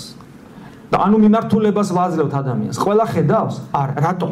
იმიტომ, რომ თავარი პრობლემა, თუ რატო არ ხდება ადამიანი ქრისტიანი, არის ეს მეტამორფოზა. ანუ ადამიანს არ შეუძლია იმის გაგება, რომ იმისათვის რომ განათლდე და ღვთაებრივი ცოდნა მიიღო, აუცილებელია შენ შეიცვალ. კი არ მოირგო, როგორ უნდა მოირგო? ვერ მოირგებ, შენ უნდა შეიცვალ. და ამ მიმართულებით ამას რა თქმა უნდა ქრისტიანობა გვასწავლის. მერე კიდევ ერთი რაღაცა. იმისათვის რომ აი რას გვასწავლის, თქვათ აი ეს ადგილი წმინდა წერილისა და რა აი მეტამორფოზა რო ვახსენეთ, რა მიმართულებით უნდა მოხდეს მეტამორფოზა ჩვენში. ეს არის როგორ დავინახოთ საკუთარი თავი. როგორ ხედავს ადამიანი საკუთარ თავს. მე თავში გითხარით, რომ ადამიანმა არ შეიძლება თავი დაინახოს როგორც რაღაც განვითარებულმა კომპიუტერმა. ამით პრინციპში ძალიან არ განსხვავდებით ცხოველისაგან. ცოტათი რაოდენობრივად უფრო მეტი ხარ, ვიდრე ცხოველი. მაგრამ აბა როგორ შევხედო საკუთარ თავს? ქრისტიანობა გეუბნება იმისათვის, რომ შენ განვითარდე და განიცადო მეტამორფოზა. ამისათვის აუცილებელია, რომ საკუთარი თავის იდენტიფიკაცია მოახდინო მარადიულ არსებასთან. ანუ შენ ხარ არა უბრალოდ განვითარებული ცხოველი, არამედ არსება მარადიული. თუ ამას თავიდანვე ესე შეხედავ, შენ თავს უკვე სხვა მოთხოვნებას უყენებ. მე მაგალითად, შეიძლება აქ ადამიანი იჯდეს, რომელსაც ესმის სიტყვა, რომ ღმერთი არის, იგი მოვიდა ადამიანად და შენ გავადრო, რომ გარდაიცვლები, წარდგები მის წინაშე. ადამიანი ისმეს თქვათ ამას. თუ ეს ადამიანი საკუთარი თავის იდენტიფიკაციას ახდენს ხორცთან და ძვალთან, მაშინ ის ამ სიტყვებს არ ისმეს, იმიტომ რომ მე ხორცი და ძვალი ვარ. ჩემი ცხოვრების მიზანია, რაც შეიძლება მეტი ხაჭაპური შევჭამო, მეტი წვადი, გავიდი აქედან ლუდი დავლიო, ასე შემდეგ, რაც შეიძლება მეტად ვისიამოვნო. ჩემი ცხოვრების მიზანია სიამოვნება. კიდე სიამოვნება. კიდე სიამოვნო. კიდე სიამოვნო. ჩემი ცხოვრების მიზანია მხოლოდ ვის სიამოვნო. თუ ადამიანის ცხოვრების მიზანია ის სიამოვნოს, მაშინ ის ამ სიტყვებს არ ისმენს, რომ რა სიტყვებს? შენ მარადიული არსება ხარ და რომ მოკვდები, პასუხს მოგთხოვენ არა იმაზე, რა ხარისხით ის სიამოვნე, არამედ იმაზე, რამდენად გავდი ადამიანს. მაგრამ თუ ადამიანი თავის იდენტიფიკაციას ახდენს მარადილ არსებასთან, მისთვის ეს ძალიან მნიშვნელოვანია, იმიტომ რომ მან იცის, რომ კი, ვისიამოვნე, მაგრამ ხო მოუკვდები. ადამიანს ეს ხო არ ახსოვს, რომ მოკვდები. აი რომ მოუკვდები, ხშირად მიფიქრია ხოლმე, აი მithქვავს კიდევაც. აი წარმოიდგინე შენი თავი, აი დღეს ღმერთმა 100 წელი გაცოცხლოს და ღმერთმა დაგანახა შენი თავი გარდაცვალებიდან ერთი თვის მერე. შენი სხეული, რა ხასიათზე დადგები. თან დაგანახა შენი უკვდავი სული, რომელიც იმის გამო, რომ სოფხედელობრივად არ იყო ჩამოყალიბებული და ღმერთს არ ეძებდა, არ იცის მარადისობაში რა გააკეთოს. ხო? წარმოიდგინე რა საშინელი რეალობაა. ამიტომ თუ ადამიანი თავის იდენტიფიკაციას აკეთებს, როგორც მარადიული არსება, ის აუცილებლად ეძებს ისმენს ღვთის სიტყვას, იმიტომ რომ მისთვის მნიშვნელოვანი, მე ვიცი, ჩემი თავის იდენტიფიკაციას ვახდენ, მე ვარ მარადიული არსება. სულ იმას ვეძებ, რა არის ისეთი, რაც მე მარადისობაში გავამადგება. აუცილებელია ეს. და აი თუ ადამიანი საკუთარი თავის იდენტიფიკაციას მარადილ ზეციურ არსებასთან ახდენს, ნახეთ როგორი საოცარი სიტყვებია იგივე იოანესთან. იყო ქრისტეზეა საუბარი, ქრისტე ნათელი ჭეშმარიტი. აი ნათელზე საუბრობ, წეღარო ვახსენებ. რომელი განანათლებს ყოველსა კაცსა, მომავალსა სოფლად. იმას განანათლებს, იმას არ განანათლებს, არა, ყველას განანათლებს. როგორც მზე, როგორ რამობს რუსთაველი, ვარდსა და რაზეო? ნეხსა, არ მიდოდა, მაგრამ აი ვარდსა და ნეხსა თანაბრად მოეფინება, ხო, მზის ნათელი. ადამიანებთანაც ესია, ზოგი ვარდია და ხო და ღვთაებრივი ნათელი ყველაზე მოეფინება. ადამიანი ვერ იტყვის, რომ ჩემზე მზე არ მოვიდა. და ქრისტე რომ მოვიდა, ეს ნათელი ყველაზეა, ყველას განანათლებს, რომელიც სოფლად მოდის. და მაგრამ აი აქ არის ერთი ნიუანსი, იდენტიფიკაციაზე ვთქვი, აი ზოგი ვარდია მეთქი და ისე რითი განსხვავდება ვარდი და ნეხვი ერთმანეთისაგან. ვარდს თუ ვარდი მკვდარია, რა თქმა უნდა, ვარდიც მიწას შეერევა და ის წეღარო ვახსენეთ, ხო? მაგრამ ცოცხალი ვარდი რითი განსხვავდება ნეხვისაგან? იმით განსხვავდება, რომ ვარდს შეუძლია შავი მიწა ამოიღოს და საოცარ ლამაზ ყვავილად გადააკეთოს. ხო სწორია? ეს საოცარი უნარი აქვს ვარდს, ხო? ეხლა ვუყურეთ. აი მოვიდა ქრისტე ყოველი კაცის გასანათებლად და ნახეთ, აი აქ არის რას ნიშნავს ვარდი და აი ეს. ესე იგი სოფელსა შინა იყო, ქრისტე ხო მოვიდა სოფლად, ყოველის გასანათებლად, განსანათლებლად. სოფელსა შინა იყო. სოფელი მის მიერ შეიქმნა, ანუ ქრისტეზეა საუბარი. სოფელში მოვიდა, ანუ ჩვენთან როგორც ადამიანი, სამყარო ქრისტეს შექმნილია, სოფელი მის მიერ შეიქმნა და აი აქ არის აი ეს კატეგორია, აი ვარდი და მეორე რო ვთქვი. მეორე კატეგორია ის, რომელიც აი ესე უკეთებს ღმერთს. ანუ ეს რეალობაა, ხო? ჩვენ ვერ დავინახეთ და მოვკალით. აი აქ ნახეთ როგორ არის, სოფელმა იგი ვერ იცნა. ნახეთ რა საოცარია. ესე იგი მან შემქმნა და მე ვერ ვიცანი.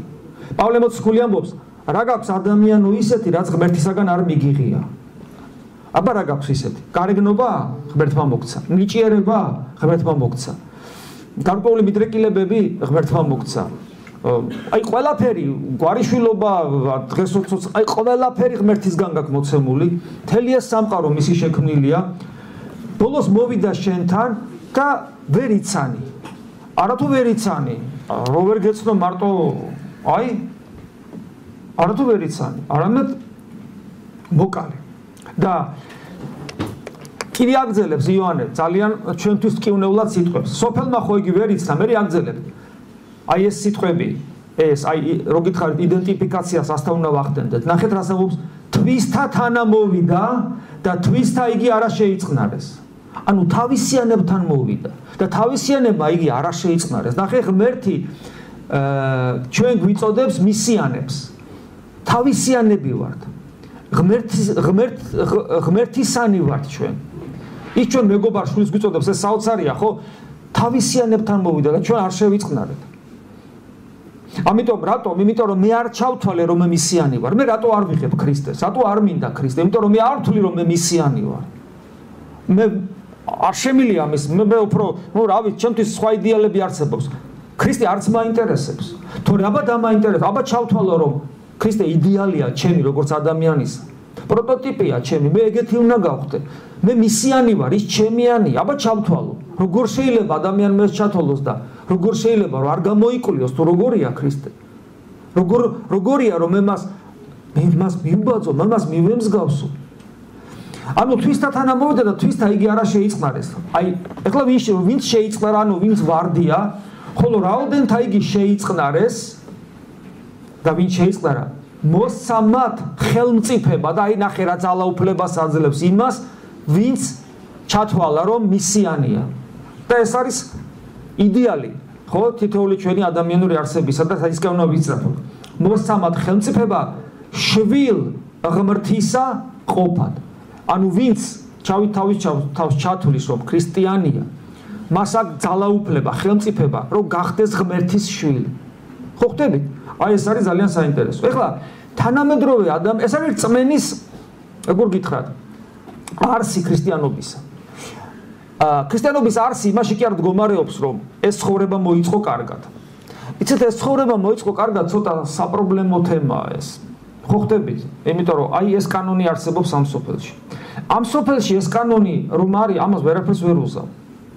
ეს არის, ეხლა მე მესმის, რომ ჩვენი საზოგადოება რაც უფრო მეტად ქრისტიანული იქნება, ნაკლებად მტკივნეული იქნება ამას სოფლის სული ჩვენზე, იმიტომ რომ ეხლა პრინციპს თუ სულ ჩვენ ვიქნებით ქრისტიანები, მაშინ ნაკლებად დავჭამთ ერთმანეთს მინიმუმ და ვეცდებთ კი, ამით ანგელოზები კი არ გავხდებით, მაგრამ ჩვენში არსებულ ბოროტებას თვითკრიტიკულად მიუდგები და ჩვენ თვითონვე ვეცდებით, რომ ჩვენ ანუ ბრძოლას ჩვენში არსებულ უკეთურებას ჩვენ თვითონვე დავუწყებთ და ნაკლებად მოვიცლით ერთმანეთის შესაჭმელად.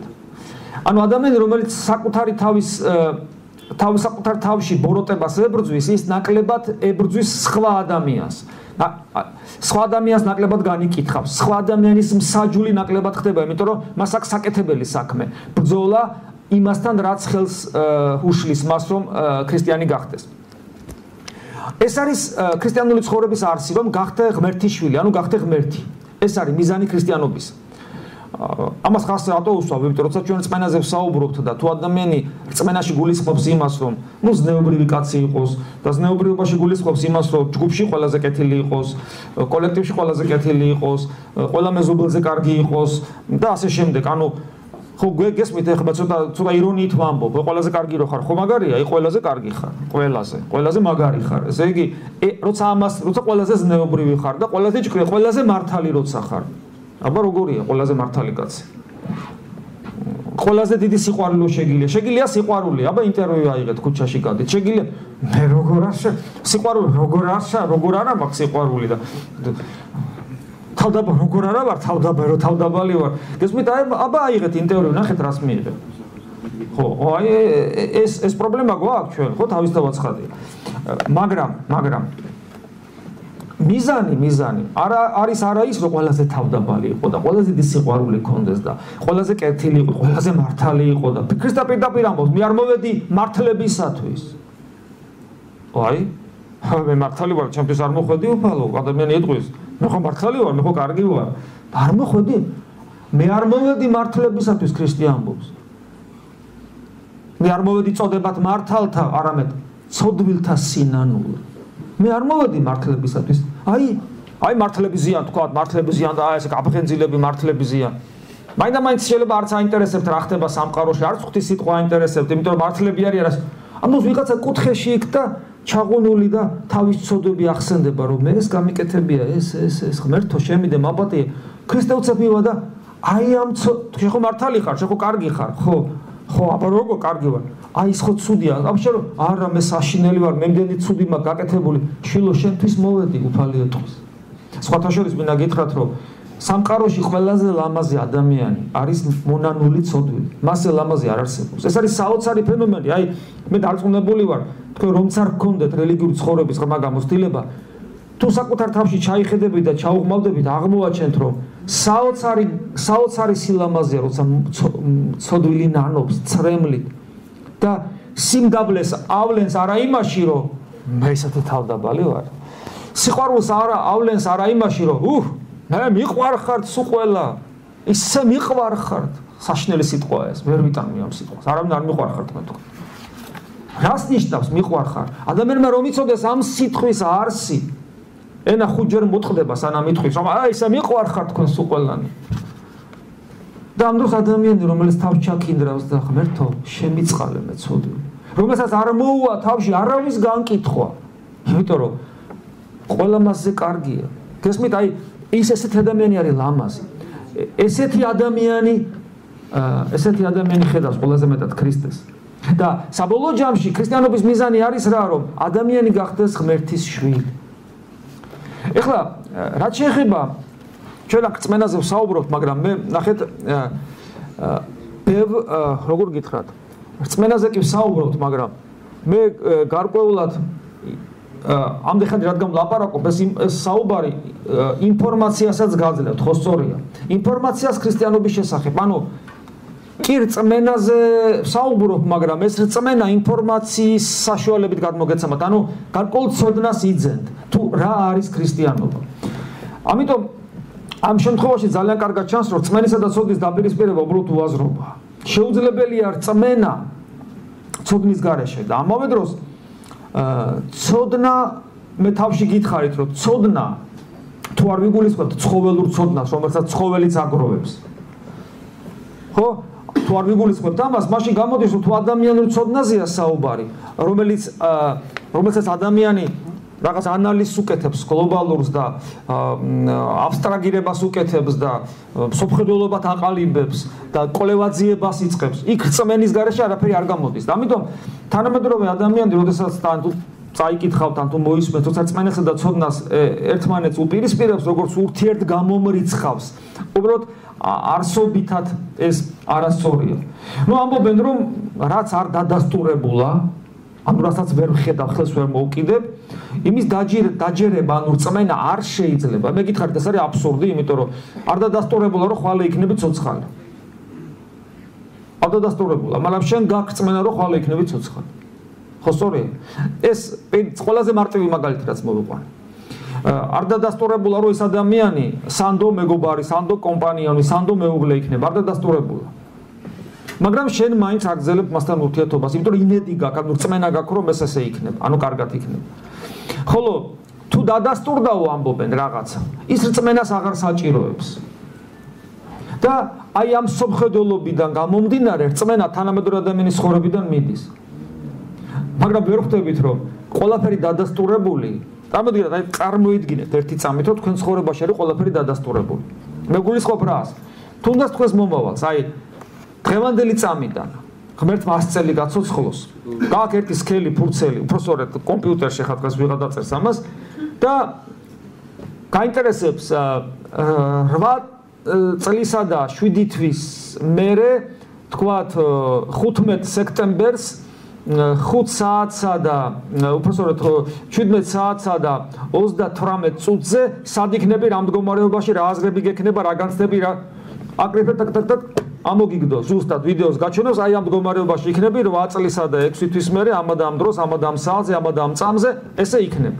ეხლა გაინტერესებს თქვათ სხვა დრო და ასე შემდეგ. წარმოგიდგენიათ რა კოშმარი იქნება თქვენი ცხოვრება. თქვენი ცხოვრება აბსოლუტურად დაკარგავს აზრს. თქვენ იქნებით ერთი დაქოქილი საათი, რომელიც ესე დაიბადე დაქოქეს და გაუშვეს.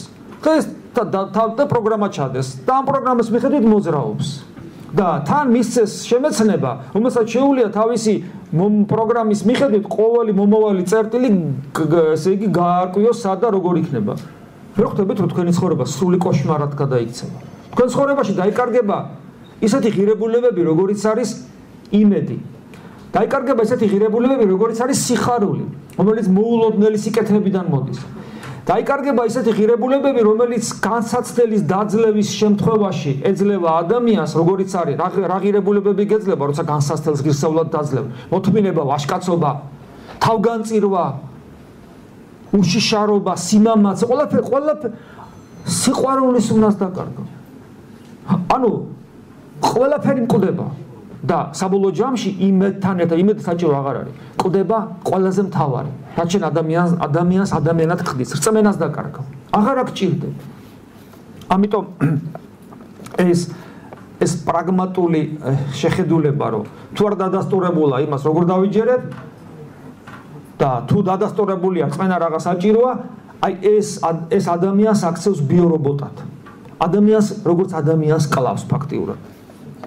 და ერთ-ერთი მთავარი პრობლემა საერთოდ თუ რატო ემართება ადამიანს ეს, რატო იბრძვის ასე თავის თავში რწმენას არის, აი თანამედროვე მეცნიერები ხშირად საუბრობენ ხოლმე ამაზე, რომ აი მე წეგანაც გითხარით ვახსენეთ ჩაკეტილი სისტემა. ჩაკეტილი სისტემა არ იძლევა იმის საშუალებას, რომ აი ამ სისტემის შიგნით რაც არის მოქცეული, ხო? აი ეს გარკვეული საკითხები, თემები, ეს ყველაფერი თუ ამ სისტემიდან არ გავედით, ეს ყველაფერი ბოლომდე გავარკვიოთ და ბოლომდე ანალიზი გავუკეთოთ ამ ყველაფერს. არის მთელი რიგი საკითხები, რომელიც ვერც დაამტკიცებ, ვერც უარყოფ, თუ ამ სისტემის გარეთ არ გახვედით. ეს მიდგომა მეცნიერებაში არსებობს, ამიტომ ძალიან ხშირად მეცნიერები როცა მსჯელობენ, როცა რაღაცას იკვლევენ, და ეს ყველაფერი თანამედროვე მეცნიერება ხო როგორ იკვლევს სამყაროს? სამყარო ხო რაღაცა ერთიანი დიდი მოცემულობა, რომელიც დიდი აფეთქების თეორიის მერე იშლება და და რაღაც თავის ზომები გააჩნია და ყველაფერს იკვლევს შიგნით. მას არ შეუძლია რამე ისეთი გამოიკლიოს, რაც შიგნით არ არის. და მეორე მხრივ, რადგან შიგნით არის ეს ყველაფერი, შეუძლებელი ხდება გარედან გასვლა საშუალება, როცა არ აქვს ადამიანს, ანუ ისე თქვა მინდა, რომ აქ არის აქსიომები, რომელიც არის და მორჩა. სხვანაირად ვერ წარმოუდგენთ, რომ ეს მოცემულობა არის.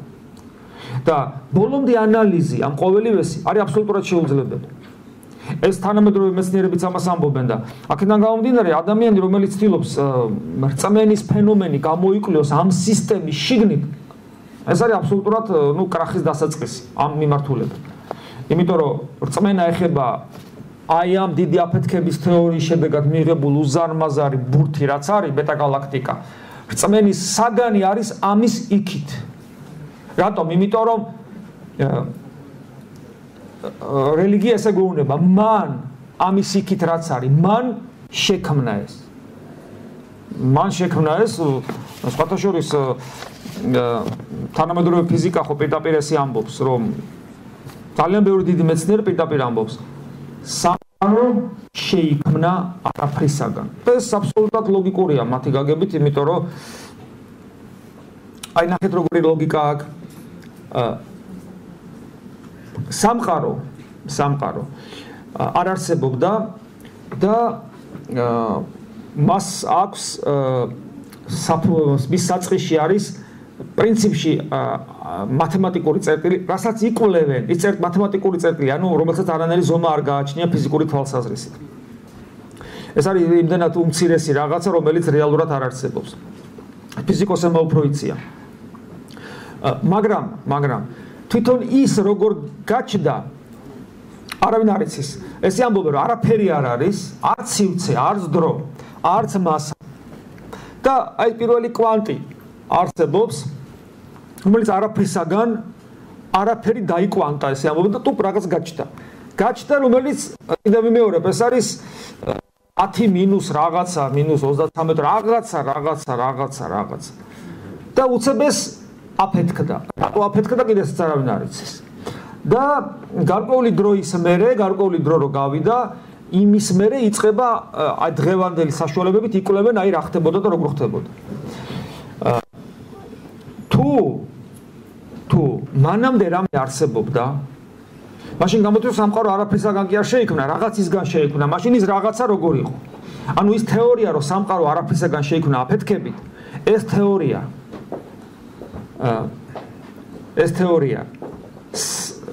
მე როგორც რელიგიურ ადამიანს მიბიძგებს, რომ ეს აფეთქება, ანუ ის არაფრისაგან რაღაც კვანტი გაჩნდა, ეს კვანტი აფეთქდა, ეს თეორია მაიზულებს, რომ ვიფიქრო, რომ სამყაროს საწყისი არის არა მატერია, არამედ ნება. აი ნება ისურვა, არაფრისაგან ეს კვანტი მოვიდა და ეს კვანტი აფეთქდა. არაფრის ესე ამბობენ, ფიზიკოსები ამბობენ, ამას რელიგიას თავი დავანებო. ესე იგი, როდესაც რელიგია მეუნება, რომ საწყისი არაფერია, მაშინ მე ვამბობ, როგორც მორწმუნე კაცი, მაშინ საწყისი ნება. და საოცარიც არის, რომ ეს ერთ-ერთზე ეხმიანება ბიბლიას, იმიტომ რომ ბიბლიაში ღმერთმა დასაბამად ქმნა ცადა ქვეყანა, ქმნაში არის სიტყვა ბარა. ბარა ნიშნავს შექმნას არაფრისგან. მერე მაკაბელთა წიგნში ბიბლიაში პირდაპირ ამბობს, იქ წმინდა წერილი, რომ ღმერთმა არაფრისაგან შექმნა სამყარო. პირველი მეორე საუკუნეებიდან უკვე როცა მოციქულთა მოწაფეები იწყებენ წერას ბიბლიის შესახებ და ქრისტიანობის შესახებ, მეორე საუკუნიდან უკვე წერენ, რომ სამყარო შექმნილი არაფრისაგან. გესმით, ეს რას ნიშნავს მაშინდელი ადამიანისათვის? ბიბლიაში ხა ბიბლიის დროს ეს არის წარმოიდგინე ქრისტემდე, ჩვენს წელთაღრიცხვამდე. მერე, ანუ ჯერ მოსე წერს ამას და მერე მაკაბელთა წიგნი ასევე ქრისტემდეა. მერე მეორე საუკუნე, წარმოგიდგენიათ რა არის მეორე საუკუნე. ანუ ტექნიკურად იმის შესაძლებლობა, რომ ადამიანმა თქვას, რომ სამყარო არაფრისაგან შეიქმნა, ეს როგორი აბსურდია, ხო გძნობთ არა? აი ადამიანი, რომელიც ხედავს მყარ ნივთებს, ქვა, ნაჯახი, ცული, ცეცხლი, ცა, მიწა, ამ რაღაცებს ხედავს და უცებ ამბობს, რომ ეს ყველაფერი არაფრისაგან შეიქმნა. ეს არის როგორც აი წინასწარმეტყველებას ამბობ. ეს საოცარი რამ არის. და აგერ მე 21 საუკუნე და თანამედროვე მეცნიერები ზუსტად იგივეს ამბობენ, სამყარო შეიქმნა არაფრისაგან და ამას ასაბუთებენ თანამედროვე ესე იგი მეცნიერული მიღწევებით, მათემატიკური აპარატით და ტექნოლოგიური საშუალებებით, ამაჩქარებლებით და ასე შემდეგ. ეს არის საოცარი რამ, რაც ძალიან მნიშვნელოვანია.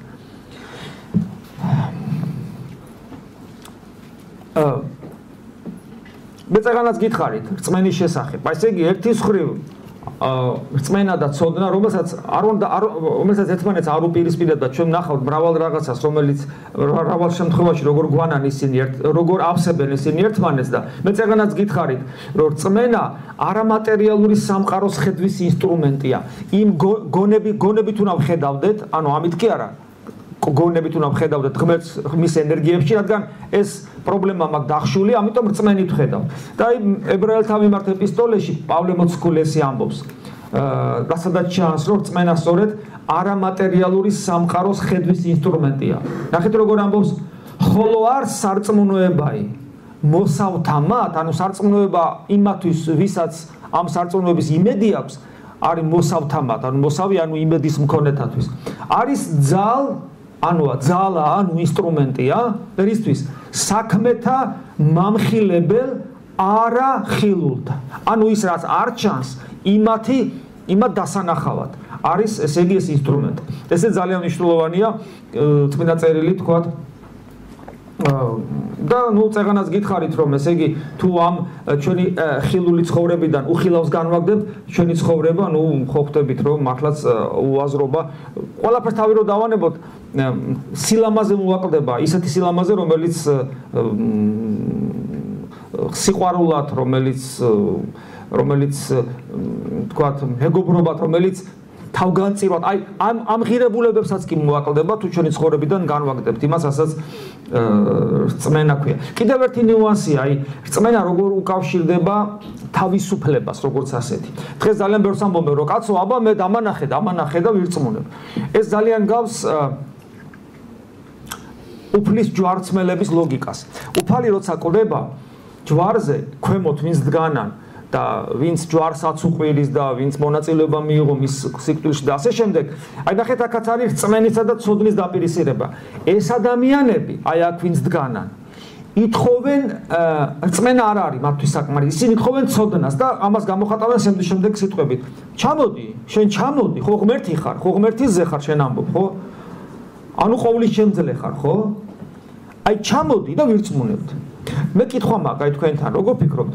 რომ ძალმოსილება გამოევლინა და ჩამოსულიყო წარმოიდგინეთ, რომ რა ვიცი ხა, როგორ შეიძლება ეს მომხდარი იყო, გურგვინვა რაღაცა, მე ხო გესმით არა, ღვთაებრივი ძალმოსილების გამოვლენა, ცეცხლი რაღაცა და უცებ ჯვრიდან, ნელ-ნელა ჩამოვიდა ჯვრიდან. და ეს აი ნოებში რო გინახიათ რაღაც კინოებში რაღაც ყაპრულ კინოებში რო ცეცხლის ფქვევა და მიწა ზანზარებს და ეგეთი კუნთები და ტრუმ ჩამოვიდა და რა მოხდებოდა როგორ ფიქრობთ იქ იმათ რა დაემართებოდა დაემხობოდნენ და და დაემხობოდნენ და მერე კიდე დაემხობოდნენ კითხვა მაქვს ირწმუნებდნენ არა რომ ის ზღმერთია რა თასი ქონდა ამ რწმენას 0 ფას. ხედავთ, აი რა უცნაურია. როგორ? კომერციული წვენი. ხო, ესე იგი რა უცნაურია, ხო, აი, აქაც ჩანს წვენისა და ცოდნის დაპირისპირება. ხო, შენ ამბობ რომ ღმერთი რატომაც არა, მეც მინდა რომ ღმერთი ჩვენთან მოხვედრა, რატომაც არ მინდა. წერა არაფერსაგან პური გვაჭამე, რაღაცა იქ სასწაულები ვიღაცა გააცოცხლე, ვიღაცა მოარჩინე. მეც მინდა, რატომაც არ მინდა. აი, ჩამოდი ირწმუნებ. ჩამოვიდა ირწმუნა. რა კარგია, ავშენდით. არა. ჩვენ ხო ხვდებით შინაგანად ამას არ უნდა საღვთისმეტყველო განათლება. რაღაც ვერ არის აქ საქმე კარგად. იმიტომ რომ აი აქ ადამიანს ერთმევა ყველაზე მთავარი მისი ადამიანობისა, რომელსაც ქვია თავისუფლება. თავისუფალი არჩევანი ადამიანის. ჩვენ გვწამს ქრისტიანობის ჭეშმარიტება, ვინც ქრისტიანები ვართ.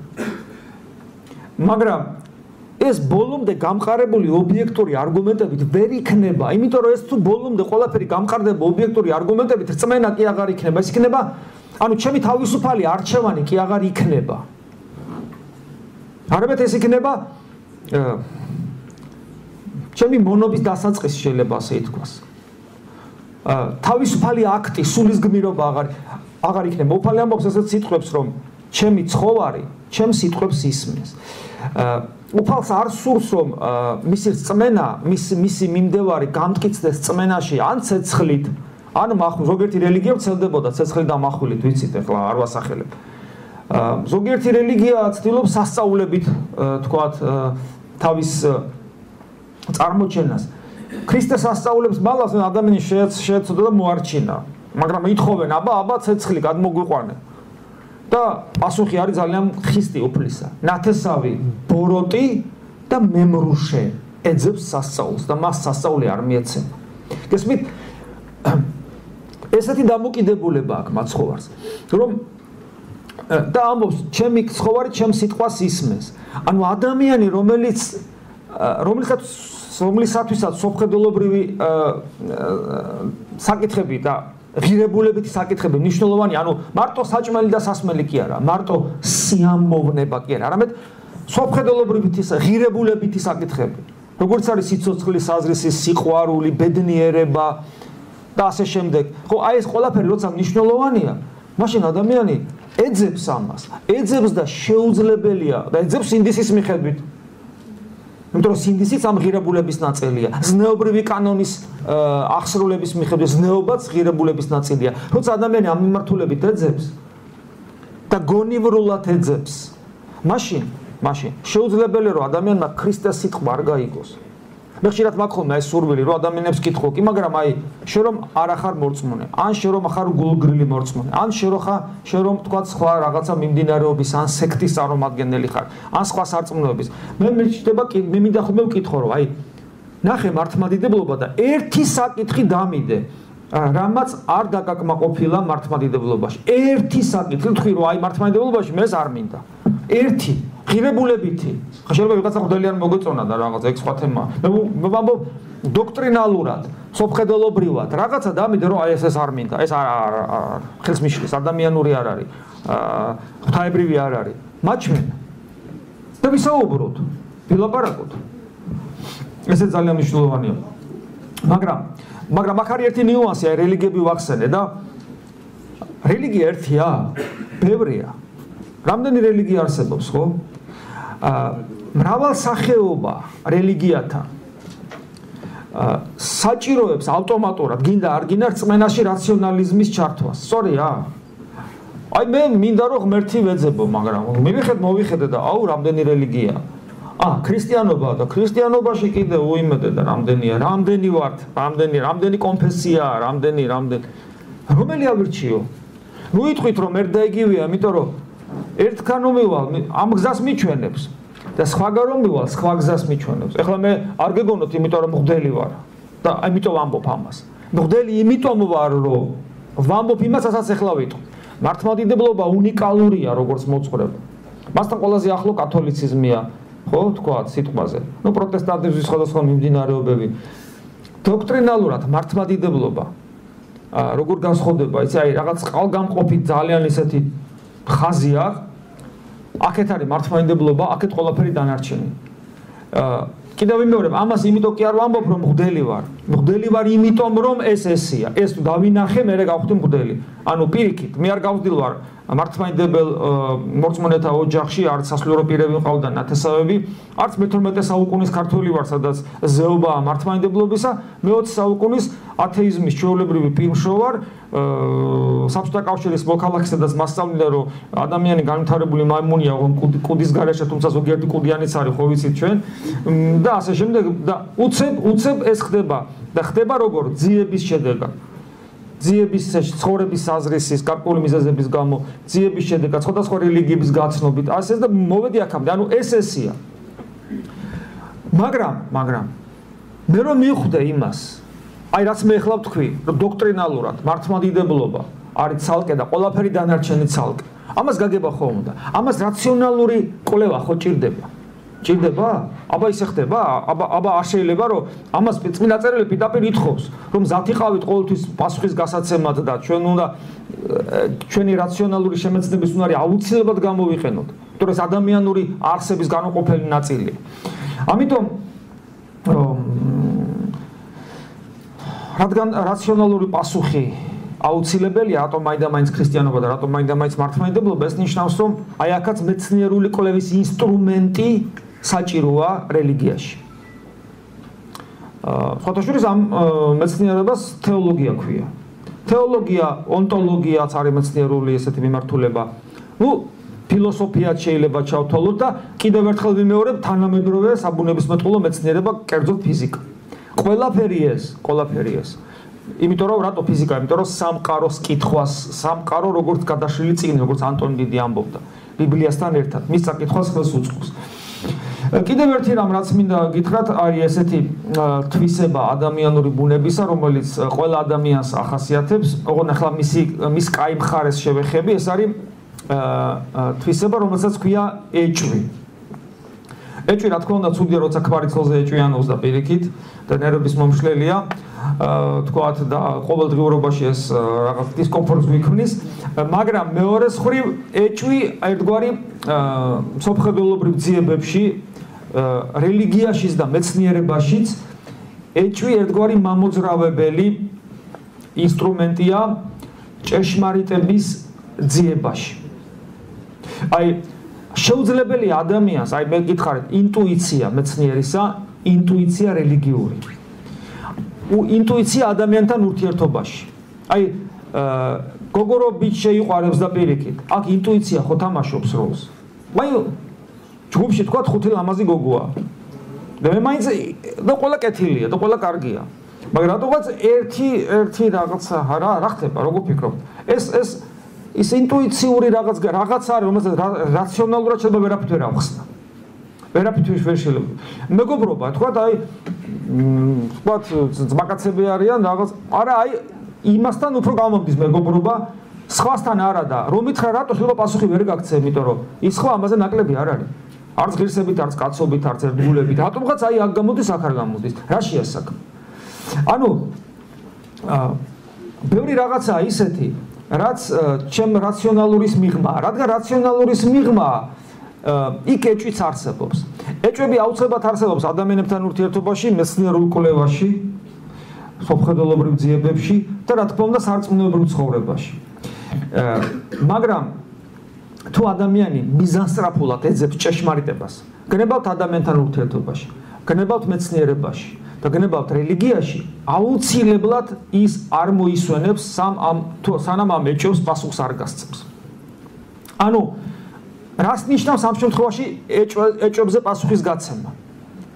კიდევ ვიმეორებ, ეჭვი აუცილებელია იმისათვის, ეჭვის არსებობა როგორ აუცილებელი კი რა, ეჭვის არსებობა გარანტირებულია, ეს აუცილებლად არის, იმიტომ რომ კიდევ ვიმეორებ, ყველაფერი რაციონალის, სადაც ინტუიცია იქ ეჭვიც არის და ინტუიცია ყველაფერშია, ინტუიციური ხედვა და კვლევა.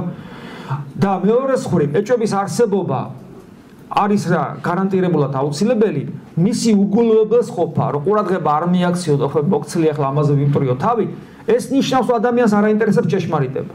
არც მეცნიერებაში, არც ადამიანთან ურთიერთობაში და არც რელიგიაში. ესე იგი ადამიანი ინდიფერენტულია ჭეშმარიტებისადმი. სხვათა შორის ეს უცხორავი კი არ არის. ჯერ კიდევ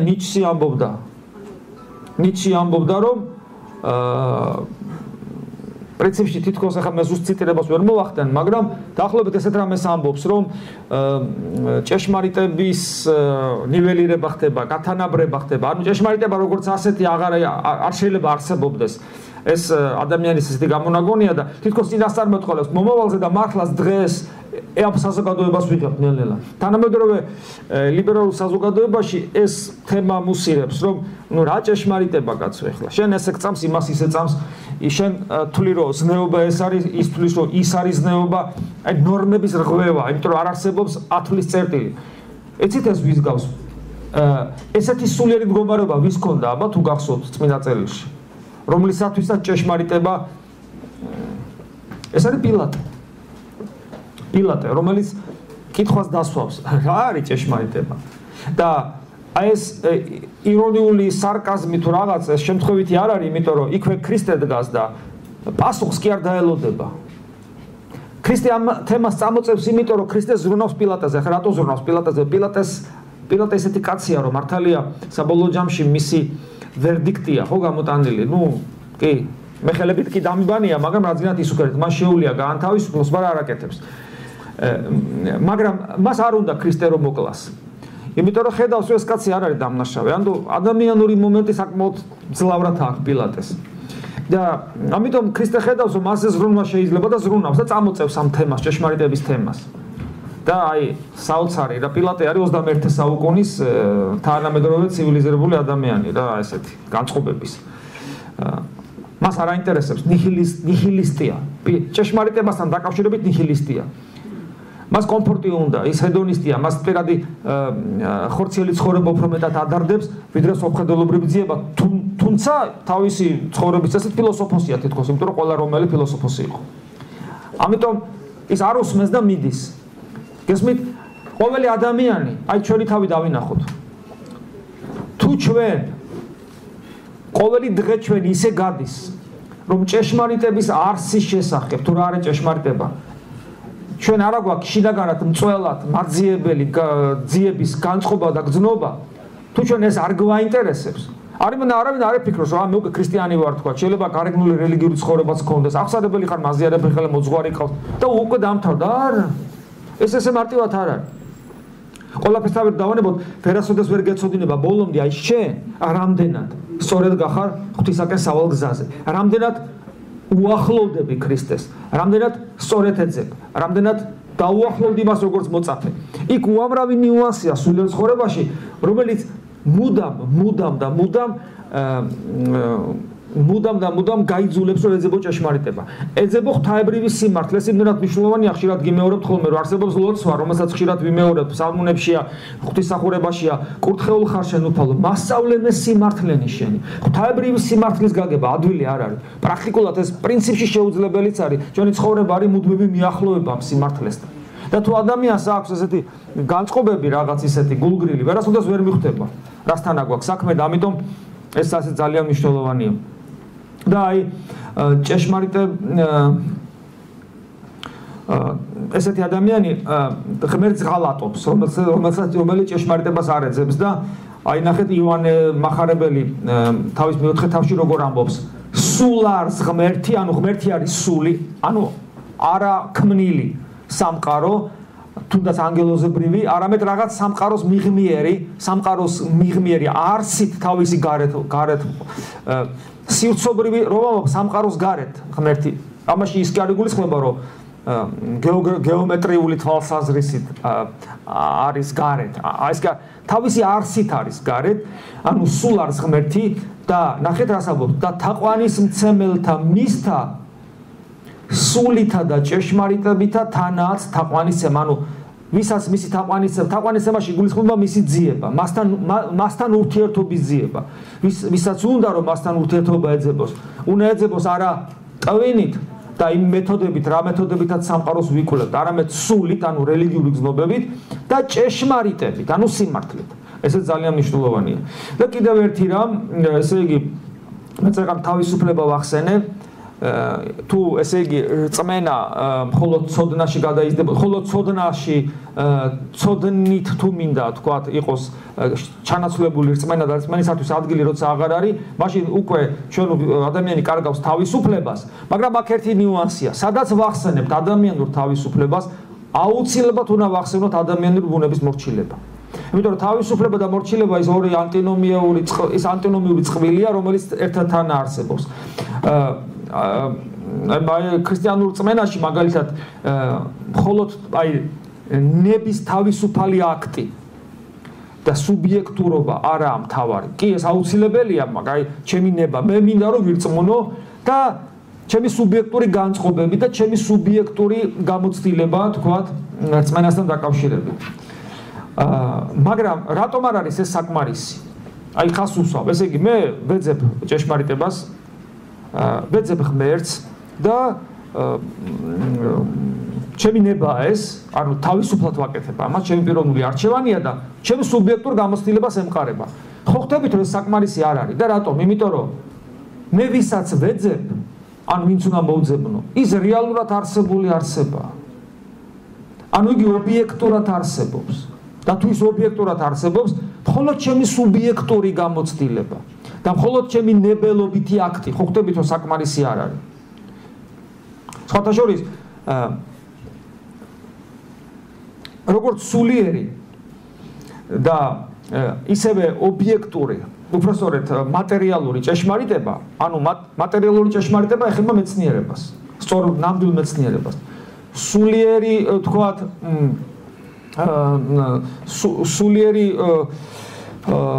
ჭეშმარიტება ასევე რელიგიურს ეხება, მაგრამ სულიერი იქნება ეს ჭეშმარიტება, თუ მატერიალური იქნება ეს ჭეშმარიტება, ორივე ობიექტურად არსებულია, ხო სწორია. ამიტომ მე თავში ვახსენე, გახსოვთ მეცნიერის ინტუიცია. თუ ეს მეცნიერის ინტუიცია მხოლოდ სუბიექტურ განცდებზე და სურვილებზე და ნებაზეა, ის ჭეშმარიტებას ვერ იპოვის. იმიტომ რომ ჭეშმარიტება ერთია. აი ეს არის მატერიალიზმში თუ სულიერებაში, მეცნიერებაში თუ რელიგიაში, ეს არის და შენი თავისუფლება და შენი სუბიექტური გამოცდილება თანხმედრაში უნდა იყოს ობიექტურ რეალობასთან. ამიტომ ჩვენი თავისუფლება გარკვეულწილად არის შეზღუდული. ან უпростоრე თავისუფლება არის ინსტრუმენტი, რომელიც იმ ობიექტურ ჭეშმარიტებას მაპოვნინებს. იმიტომ რომ ის ობიექტური რეალობა, გინა ღვთაებრივი და გინა მატერიალური, ჩვენი ნების გარეშე არსებობს, გესმით? ჩვენ ვეძებთ თუ არ ვეძებთ, გვინდა თუ არ გვინდა, ის ისედაც ღმერთი ისედაც არის და მატერიალური კანონები, რომელსაც მეცნიერება იკვლევს, ისედაც არის. ისედაც არსებობს. ამიტომ მე როცა მას ვეძებ ჩემი თავისუფალი არჩევანით და რწმენით, მე ჩემი თავისუფლება უნდა წარმართო გარკვეული მიმართულებით და თუ ეს მიმართულება არა მაქვს, მაშინ ავწდები მიზანს და აი ცოდვის ცნება შემოდის. ცოდვა არის მიზნის აცდენა. მოციქულებმა როცა ბერძნულად დაწერეს სახარება, ცოდვის სიტყვის მნიშვნელობა დაწერეს სიტყვა ამარტია. ამარტია ნიშნავს აცდენას. ანუ მე შეიძლება რელიგიური განწყობები მქონდეს. მართლა სუბიექტური აღთოვანება რელიგიური. აი ესე ვეძებ სიმართლე ჭეშმარიტებას ღმერთს, ვეძებ მინდა და თუ მავიწყდება რომ ღმერთი კი არის, მაგრამ აი ეს ჩემი იმას ამდენად შეესაბამება და თუ არ შევზღუდე ეს ჩემი ის აღთოვანება და გარკვეული მიმართულება არ მივეცი, მე ავწდები და ამას ქვია ხიბლი და ამას ქვია არასწორი რელიგიური ცხოვრება და საბოლოო ჯამში სულის დეგრადირება და ასევეა სწორედ მეცნიერებაში, როდესაც იქნება ფსევდომეცნიერება, როცა აი ეს ჩემი მეცნიერული აღტკინება არ არის მიმართული ობიექტური სიმართლისაკენ, რომელსაც ობიექტური მატერიალური ჭეშმარიტება ქვია თუნდაც.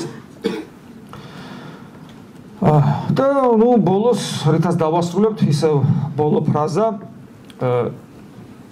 თეოლოგია, რომელიც რწმენას ეხება თითქოს, ეს არის მეცნიერება. და აბსოლუტური ჭეშმარიტება კი არის ღმერთი თავისთავად ცხადია. ამიტომ ჩვენი რწმენა იქნება ეს ჩვენი რწმენა როგორც ასეთი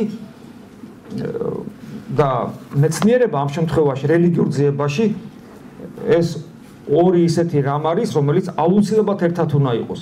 და საბოლოოდ კიდევ ერთხელ ვიტყვით, რომ მეცნიერულ კვლევაშიც, განათლების სფეროშიც და რელიგიაშიც ეს ორივე რამ რწმენა და ცოდნა განუყრელი რამ არის. და საბოლოო ჯამში ყველაფერი მიმართული უნდა იყოს იქითკენ, როგორც პავლე მოციქული ამბობს, რომ რასაც არ უნდა იქმოდეთ, ყველაფერს ღვთის სადიდებლად იქმოდეთ. არ შეიძლება, რომ ადამიანმა რა სფეროშიც არ უნდა მოღვაწეობდეს, თეოლოგია იქნება ეს თუ მეცნიერება, უბრალოდ მატერიალური მეცნიერება და თეოლოგიაში სამწუხაროდ ხდება ხოლმე ამგვარი რამ, რომ ადამიანი გარკვეული მიმართულებით ჭეშმარიტებას ეძებდეს მიწიერს თუ ზეციურს და დაავიწყდეს, რომ ღმერთი არის, შენ ხარ უკვდავი.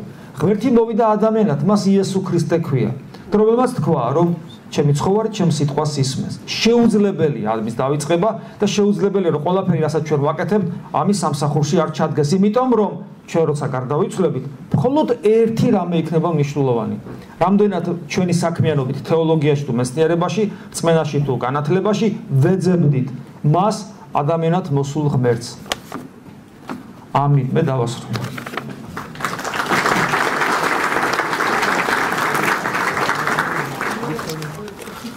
ხوار დაიღალე. ხო, კითხვები, მე ვეცდები რომ კითხვებზე გაგცეთ შედარებით მოკლე პასუხები, რომ მაინტერესებს აუცილებელია თუ არა მღვდელს ხელზე ვემთხვიოთ. ისა, ახლა რას გულისხმობ ამაში ძალიან მნიშვნელოვანია. თუ გულისხმობ აი ადამიანებს ხელზე ემთხვევიან ხოლმე საერთოდ. აბა ვის? ქალებს. გასაგებია. კიდევ ვის ემთხვევიან ხოლმე ხელზე? დედას, ბავშვებსაც შეიძლება. რაც შეეხება მღვდელს, თუ ადამიანი მღვდელს ხელზე ემთხვევა და ამაში მდებს კაცთმოთნეობის მლიქნელობის ელემენტებს, როგორ შეიძლება მღვდელს ხელზე ემთხვიო, თავისთავად ცხადია. თუ თან მღვდლის მხრიდანაც ეს რაღაც რიტუალური, თქვათ, არ გაცალა და ლამის მოგარტყაფიჩი. ხო. მაგრამ არის მეორე მომენტი. თუ ჩემ რწმენაში, მაგალითად მე ვემთხვევი ხოლმე მღვდელს და ეპისკოპოს ხელზე მე პირადად. ოღონ მოტივაცია ჩემი ესეთია, რომ მე რომ დამენახა ქრისტე, აი წამოდგინე ქრისტე რომ დამენახა, რა უნდა მექნა? რა თქმა უნდა ვთხოვდი ხო ხელზე და ნუ გესმის ქრისტეს ეხები და ადამიანურ ბუნებას ეხები ღმერთისას. ეს ხო ეს საოცარი რამ არის. აი როცა ვთქვათ ვეზიარებით მღვდელი აზიარებს მრევლის წესს, მაგრამ მღვდელი თვითონ ეზიარება და აი ეს წამი როცა ხელი თუნა შეეხო საოცარ მადლის წყაროს უფლის ხორცსა და სის ეს საოცარი წამებია მღვდლის ცხოვრებაში ყოველ წირვაზე და რა თქმა უნდა რომ ენახა ქრისტე მეს ხელზე მემთხვეოდი. როცა ხატს ვემთხვევი, ხალი მაცხოვრის ხატია. მე არანაირი განწყობა არ მაქვს რომ ფიცარს ან საღებავს, ნუ ხო გესმით. მე შინაგანად მე შეიძლება იმ მომენტში თხოვის მომენტში მაინდა-მაინც არ შევხედო თქვათ უკვე ხატს. მე გულში ვცდილობ ჩასვლას და ვცდილობ რომ ვემთხვიო ქრისტეს. როცა ხატს ვემთხვევი და მღვდელიც როგორც ასეთი ხატია ქრისტესი. ამიტომ როცა მღვდელს ეპისკოპოს მე ვემთხვევი ხელზე, მე შიგნით ვცდილობ, ჩემ შიგნით ვიყო და ვემთხვიო ქრისტეს. როგორც ქრისტეს ხატს ვემთხვევი, აი მე მიყვარს თქვათ ჩემი ახლობელი ადამიანი, რომელიც თქვათ არ მინახავს წასული არის თქვათ ამერიკაში 8 წელიწადია და მისი სურათი მაქვს და მიყვარს და დავინახავ და შეიძლება თქვათ აი თქვათ მშობელს შვილი ყავს გაგზავნილი და შვილიც მოეფერა თქვათ აკოცა რაღა. ქაღალს ხო არ ემაშვება, ემთხვევა, ხო? ის გულში შვილს ეფერება და აი კოცნის და შვილს ეფერება. შეყვარებულის წერილის ვიღაცამ შეიძლება აკოცოს, ხო? ხო აი იმის წერილი რაღაცა თქვათ ამა რაღაცა უთხრა და იმან წერილის წერილებს აღარავინ აღარ წეს მესიჯობან ის ხომ გამწარებული, მაგრამ ნუ ძველად შეიძლება რატომაც არა მესიჯზე თუ მომწერა, თქვა შეყვარებულმა შეიძლება მე მივწერ მესიჯი მოსულა. რა თქმა უნდა ეს არის აქციები და საჩუქრები და შეგვჭამდეს მოკლედ. ხო, ნუ ესე იგი მომწერა პაემაზე ვთხოვე და მითხრა რომ ხო, აი მოვდივარ აქ ამ დროს და სანამ მივა შეიძლება დღეში 5 ჯერ ვაკოცო ამ მესიჯს, ხო, გესმით? და რა, ტელეფონს ვაკოცე, ეხლა ნოკიას თუ რა არის? გასაგებია, ხო? ანუ დამოკიდებულება. აი ამ мотивაციით, რა თქმა უნდა შეიძლება. мотивация. ღმერთი უყურებს გულს. თუ გული სწორედ მუშაობს, ესე იგი საქმე სწორია. თუ გული არასწორად მუშაობს, საქმე რაც არ უნდა გამართული იყოს, უკვე არ არის სწორი.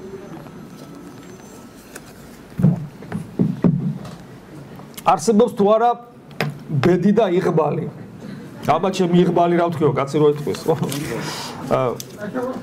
სადაც არსებობს ბედი და იღბალი, იქ ღმერთის ადგილი აღარ არის. რა საჭიროა ღმერთი თუ იღბალი გაქვს? ანუ ჰოროსკოპიც აღარ არის. ნო, ეხლა აი ეგ დაახლოებით იგივეა, რომ არა მოვედი წოდებად მართალთა. ანუ მართალი თუ ხარ, ხო? ღმერთი აღარ გჭირდება და თუ იღბლიანი კაცი ხარ და თუ ყველაფერი აწყობილი გაქვს და თუ ყველაფერი შემხარეზეა, ღმერთი რაღაცა გჭირდება. წინასწარ განსაზღვრულობა გამორიცხავს ღმერთს როგორც ცოცხალ არსებას და მის განგებულებას და გამოგრიცხავს შენ როგორც თავისუფალ არსებას.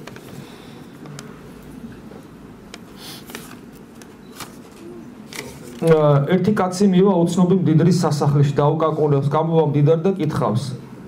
კაცი შეუძლია თუ არა რომ დღეს თავისი ბარგით გადმოვიდეს მდიდართან საცხოვრებლად. მდიდარი ეტყვის და უპასუხებს რომ მას არ იცნობს და კარებს მიუხურავს. სწორი იქნება თუ არა რომ მდიდარი შევადაროთ უფალს. იცი რა, იგავი მით არის იგავი რომ თქვათ უფლის ერთ-ერთ იგავში სწორედ ცხოვრების მაგალითად მოყვანილია უსამართლო, უпростоრედ ესე იგი მქონე, ანუ ბატონის სახური, რომელიც უსამართლოდ გაანაწილებს, თქვათ, ბატონის საზიანო თითქოს ქონებას. და ესე იგი მოყვანილია როგორც მაგალითად რაღაც მიზეზის გამო. ხშირად აი მაგალითად არის ასეთი მაგალითი, როცა უფალი იგაურ სახეში თავის თავს ადრის ქურდს, რომელიც ესე ჩუმად მოვა და სიბნელეში და როარელი და ასე. ანუ გააჩნია რა კუთხით იქნება განხილული. შეიძლება იყოს უფლის სახე შეიძლება იყოს ეს მდიდარი და შეიძლება ასევე ღარიბი იყოს უფლის სახე. გააჩნია რა კონტექსტში იტყვი ამიგავს და რა კონტექსტში განიხილავს. შეუშვებს უფალი ადამიანს სამოთხეში თუ ადამიანი სწორედ არ იცნობს უფალს. თვითონ საკითხის ესე დასმა რომ უფალი შეუშვებს თუ არ შეუშვებს, მართლმადიდებლური თვალსაზრისით არასწორი, არაკორექტული კითხვაა. ანტონი დიდი პირდაპირ ამბობს, რომ უფალი არავის არ სჯის და ადამიანი თავის თავს თვითონ ისჯის. გესმით? ეს მიდგომა, ეგრეთ წოდებული ისლამური მიდგომა სამოთხესთან დაკავშირებით. იმიტომ რომ ისლამური რელიგია პიროვნულ ერთობას ღმერთთან მაინდამაინც არ ცნობს, იქ არის ღმერთის მეგობრის სტატუსი. რა გაგებით, რომ ღმერთმა მოსა ადამიანებს კანონი, ისლამში ღესია და ადამიანი ასრულებს ამ კანონს. თუ ადამიანმა ეს კანონი შეასრულა და გარდაიცვლება რა, ღმერთი ეტყვის, აბა შედი სამოთხეში. შედი სამოთხეში. იმას ეტყვის, შენ არ შეხვიდე სამოთხეში. აქ არის ღმერთი როგორც საჯული, რომელიც შენი ერთგულების და მიხედვით შეგიშვებს ან არ შეგიშვებს. ქრისტიანობაში ესეთი ფენომენი არ არსებობს. ესეთი იურიდიული მიდგომა. ანუ ესეთი ფენომენი რომ მოხვედი ხო? აბა მაგაკვირდა შედი აქ. შენ არ შეხვიდი აქ. მაგალითად წმინდა მამები, რომლებიც განგვიმარტავენ წმინდა წერილს, პირდაპირ გვეუბნებიან, რომ სამოთხე და სასუფეველი თავად ღმერთია. ეს რა თქმა უნდა არ არის მათი მოგონილი წმინდა მამების. აი მაგალითად უფალი ამბობს, რომ მოვალთ მე და მამაი და დავმკვიდრდებით თქვენს გულში. ნახეთ რაზეა საუბარი. მე უფალი ამბობს რომ სადაც მე ვარ მინდა რომ თქვენც იქ იყო და სად არის უფალი ავიდა ამაღლდა და დარჯდა მარჯვენით ღვთისა და მამისა ლაპარაკია ყოვლადწმინდა სამებაზე გესმით რაზეა საუბარი ანუ ყოვლადწმინდა სამება დამკვიდრებული შენში და ეს არის შენი მდგომარეობა თუ ქრისტიანი ხარ და ყოვლადწმინდა სამების წიაღში ასული ხარ შენ გარდაცვალების მერე როცა ცხონდები ნახეთ საუბარი არა იმაზე რომ შენ სადღაც ღმერთმა შეგიშვა ან არ შეგიშვა საუბარია შენსა და ღმერთს შორის ურთიერთობაზე წმინდა მამათა ესეთი გამოთქმა არსებობს როცა შენ სამებაში ხდები მეოთხე ვითარცა ღმერთი ეს არის საოცრება ამიტომ ეს მომენტი რომ აი შეუშვებს არ შეუშვებს უბრალოდ არასწორია სწორ იქნებოდა ესე შენ შეგიძლია თუ არა იგავური და სიმბოლური სახე შეიძლება რაღაც მომენტში იყოს მაგრამ არსობრივად საკითხი ესე დგას შენ შეგიძლია თუ არა იყო მეოთხე ყოვლადწმინდა სამებაში ანუ შეგიძლია თუ არა ღმერთთან ყოფობა ამ ასე დგას საკითხი შეგიძლია თუ არა შენ გულში ისე იცხოვრო რომ შენ გულში დამკვიდრდეს მამაი ძე და სულიწმინდა შეგიძლია თუ არა ისე იცხოვრო და შეგიძლია თუ არა ისე იცხოვრო რომ დამკვიდრდეს და გინდა თუ არა რომ დამკვიდრდეს შენ გულში მამაი ძე და სულიწმინდა ეს აი მაგალითად დააკვირდე საკუთარ გულს პროიღვიძე რა გინდება ბედნიერებას სად ეძებს შენი გული იმ წამს რომ მიხვდები რომ შენს გულში მამას ძეს და სულიწმინდას ადგილი არ აქვს იმიტომ რომ ბედნიერება შენ სხვაგან ეძებ აი ისევ სიყვარული ძალიან თქვა პატარა ბიჭუნა შეუყვარდა პატარა გოგონა სიმღერაც არის ხო პატარა ბიჭი და პატარა გოგონა გახსოვთ ეს სიმღერა ყოველთვის შემახალგაზრდობაში ძალიან ლამაზ სიმღერა შეუყვარდა იღვიძებს იძინებს ჭამს აღარ ჭამს აღარ ძილი უნდა სულ ის ახსოვს გული რო გაუჭრა შეიძლება დაინახო ის გოგოზის შიგნით ხო ეს არის სიყვარული ეხლა წარმოიდგინეთ ახსენდება მხოლოდ პარასკევობით ან ორ კვირაში ერთხელ სიყვარული ხო აღარ არის ანუ თუ მართლა უყვარს და თუ მართლა ენატრება და თუ მართლა უნდა გულში როგორც როცა არ უნდა ჩახედო ძილის დროსაც ის გოგოზის სწორია მეთანხმებით არ გამოგიცდია თეორიულად მაინც ხო იცით ღმერთმა გამოგასტეინოთ ნახეთ ღმერთთანაც ესეა თუ სულ შენს გულში არის ყოვლადწმინდა სამება ღმერთი თუა შენში ყოველთვის შენი მდგომარეობა სამოთხის მდგომარეობა ესე იგი შენ ეს გინდა ანუ თუ იმ გულში ეს გოგონა სუზის ესე იგი მას უყვარს და უნდა და თუ არაზის და ხანდახან ზის ესე იგი მე ესე ვეკითხები ხოლმე როცა მეკითხებიან ახლა გენატრება თუ დაფიქრდა ენატრება თუ არა იქ დამთავრებულია სიყვარული არ არის ამაზე ფიქრიც არ უნდა მენატრება კი არა უნდა ესე იგი გული მისკდებოდეს სულ მასზე ფიქრობდეს ხო ადამიანს თუ უნდა რომ მის გულში იყოს ღმერთი მასში არის ღმერთი ადამიანს თუ უნდა რომ იყოს ღმერთთან არის ღმერთთან თუ უნდა და შესაბამისად ცხოვრობს მინდა და თან არ მინდა ეგრესაც ამიტომ ეს არის სწორედა ღირსი არის ადამიანის სამოთხის რატომ უნდა ადამიანს სამოთხე ეს პრინციპში ამაზე ყველაფერზე პასუხი გავეცი სამოთხე არის ღმერთთან ყოფობა და თავად ღმერთი სასუფეველი და სამოთხე არის ღმერთი გესმით ცალკე რაღაცა წარმოდგენა რაღაცა კარგი ადგილი კომფორტი ფუფუნება სადაც ღმერთი გამიშვებს მაგრამ ღმერთი არ არის ქრისტიანობა ეგეთ რამეს არ ამბობს რა თქმა უნდა ღმერთთან ყოფობა ფუფუნებაც არის და ბედნიერებაც ეგ ცალკე თემაა უბრალოდ ისევე ხა თქვათ ლამაზი გოგო ვიღაცა პრინც გაყვა ეს პრინცი არის მილიონერი მილიარდელი ну რაღაცა რა ვიცი რაღაცა და საოცარი ზღაპრული სამყარო ეს ზღაპარი წარმოედგინეთ საოცარი სამყარო საოცარი სასახლე ულამაზესი ბაღები შადრევნები ну აი ახლა შენ ბურთი და მოედანი წარმოიდგინე დახატე ну რაღაცა ფენტეზი ხატრულ ფილმებში რო ხომ ესეთი ფენტეზივით საოცარი ზღაპრული სილამაზე და პრინცი და ულამაზესი და რაინდი და ძალიან უყვარხარ და წაგიყვანა ცოლად იქა ხო კარგია ყველას უსურებ ყველა გოგონას ეგეთ იმას მაგრამ გეკითხები ახლა თან ვეკითხები შენს გარეგნულ სახეს კი არა შენ გულს ვეკითხები და ეგრევე ვკითხულობ შიგრა არის ეხლა შენთვის რა არის მნიშვნელოვანი ეს ზღაპრული სამყარო თუ თვითონ ეს ადამიანი შენი მეუღლე თქვათ გარდაიცვალა ეს მეუღლე ახალგაზრდა ასაკში შენი ბედნიერება გაგრძელდება ну ცოტა ხანი იგლოვე რაღაცა რამდენიმე წელი გაგრძელდება შენი ბედნიერება. ეხლა მეორედ გათხოვდები, ეხლა იქ მიიყვან ვისაც გინდა. ანუ გაგრძელდება შენი ბედნიერება ამ 64-ში. თუ დამთავრდა, შენი ბედნიერების წყარო ეს ადამიანია თუ ეს სილამაზე რაც მის გარშემო? ადამიანია. გესმით როგორ არის? აი ღმერთთანაც ესეა. რა თქმა უნდა ღმერთს ბედნიერება მოაქვს, მაგრამ შენთვის რა არის მნიშვნელოვანი? ღმერთი თუ იქიდან გამომდინარე სიკეთეები. განკაცებული მაცხოვარი დედამიწაზე ყოფნის ჟამს ღვთაებრივი ბუნებით თან დაატარებდა მამას და სულიწმინდას. სულიწმინდას არა. როგორ გითხრათ? თვითონ სიტყვა სწორი არ არის. ბუნებით დაატარებდა მამას ძეს და ცედა აქ ყოლაწმინდა სამების დოგმატი უნდა რთულია რომ მისი ესეთი ყოლას კუნჭულში რაციონალიზება და სიტყვით გამოთქმა პრაქტიკულად შეუძლებელია. მამას ძეს და სულიწმინდას ერთი ბუნება აქვს. სხვათა შორის აი თანამედროვე მეცნიერება კიდევ ერთხელ არის დასტური რომ ნახეთ სამყაროს ხო ღმერთი ქმნის და სამყარო არსებობს იმ კანონების მიხედვით რა კანონებიც ღმერთმა მისცა.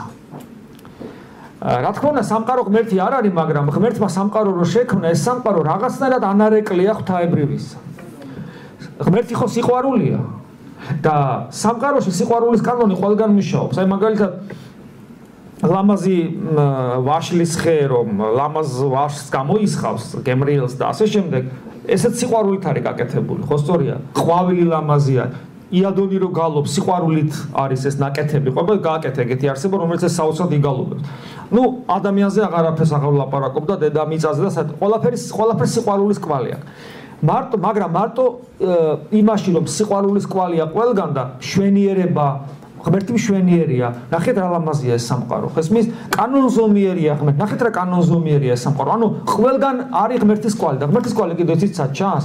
აი თანამედროვე ფიზიკოსები ესე ამბობენ რომ ნიუტონის დროს ეს არ იცოდნენ თავისთავად ცხადია.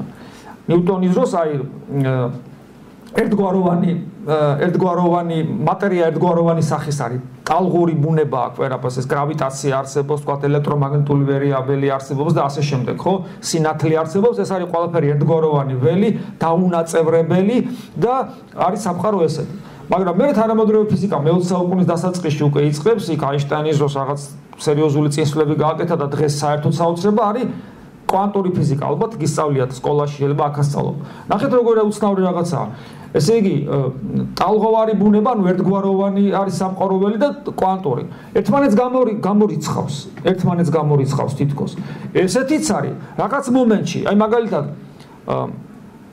აი შუქი რო შემოდის, ხო? ეს შუქი ჩვენთვის არის ერთგვაროვანი. შემოდის სხივი, ნათელი, აქ განათებულია ყველაფერი და ეს არის რაღაც ერთგვაროვანი. მაგრამ თუ და ეს ნიუტონის კანონი ეს გრავიტაცია მაგალითად ხო გვიზიდავს და ერთგვაროვნად გვიზიდავს რაღაც საერთო ველია. მაგრამ თუ სხვა მაკრო და მიკრო სამყაროში გადავალთ, მაკრო და მიკრო სამყაროში ძალიან დიდ სივრცეებში და ძალიან მიკროებში ჩავალთ და იქ რაღაც მსგავსი კანონებია, აღმოვაჩენთ რომ ნიუტონის კანონები აღარ მაკმაყოფილებს რომ მოვლენა აღწერო და აღმოვაჩინე რომ ეს სინათლეს და გრავიტაციის ნაწილაკებიც ხო აღმოაჩინეს უკვე თანამედროვე ფიზიკოსებმა და ყველგან თან თითქოს თლიანი იყო და ტალღა იყო და თან აღმოჩნდა რომ არის დანაწევრებული კვანტური. ძალიან უცნაურია. მე აი ჰაერი მაგალითად ავიღოთ. ჰაერი შესაბამისად უფრო ადრე აღმოჩენილი ხო? ადრე ეგონათ რომ ჰაერი რაღაც თლიანი ესეთი ერთგვაროვანი მასაა, ხო? ქარის წარმოშობს.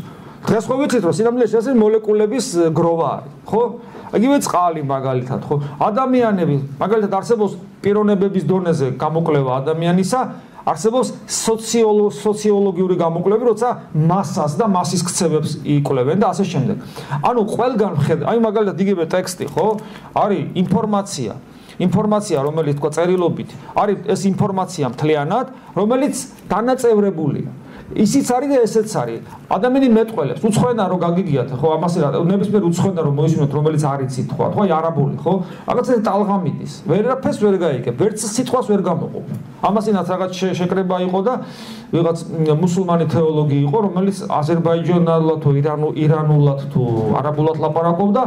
ესე იგი აი ესე უსმენდი რომ რაღაც ერთი რაღაცა გამოკვეთილად დამეჭირა. აი ასე ტალღა იყო, ვერაფერი ვერ გავიგე რა.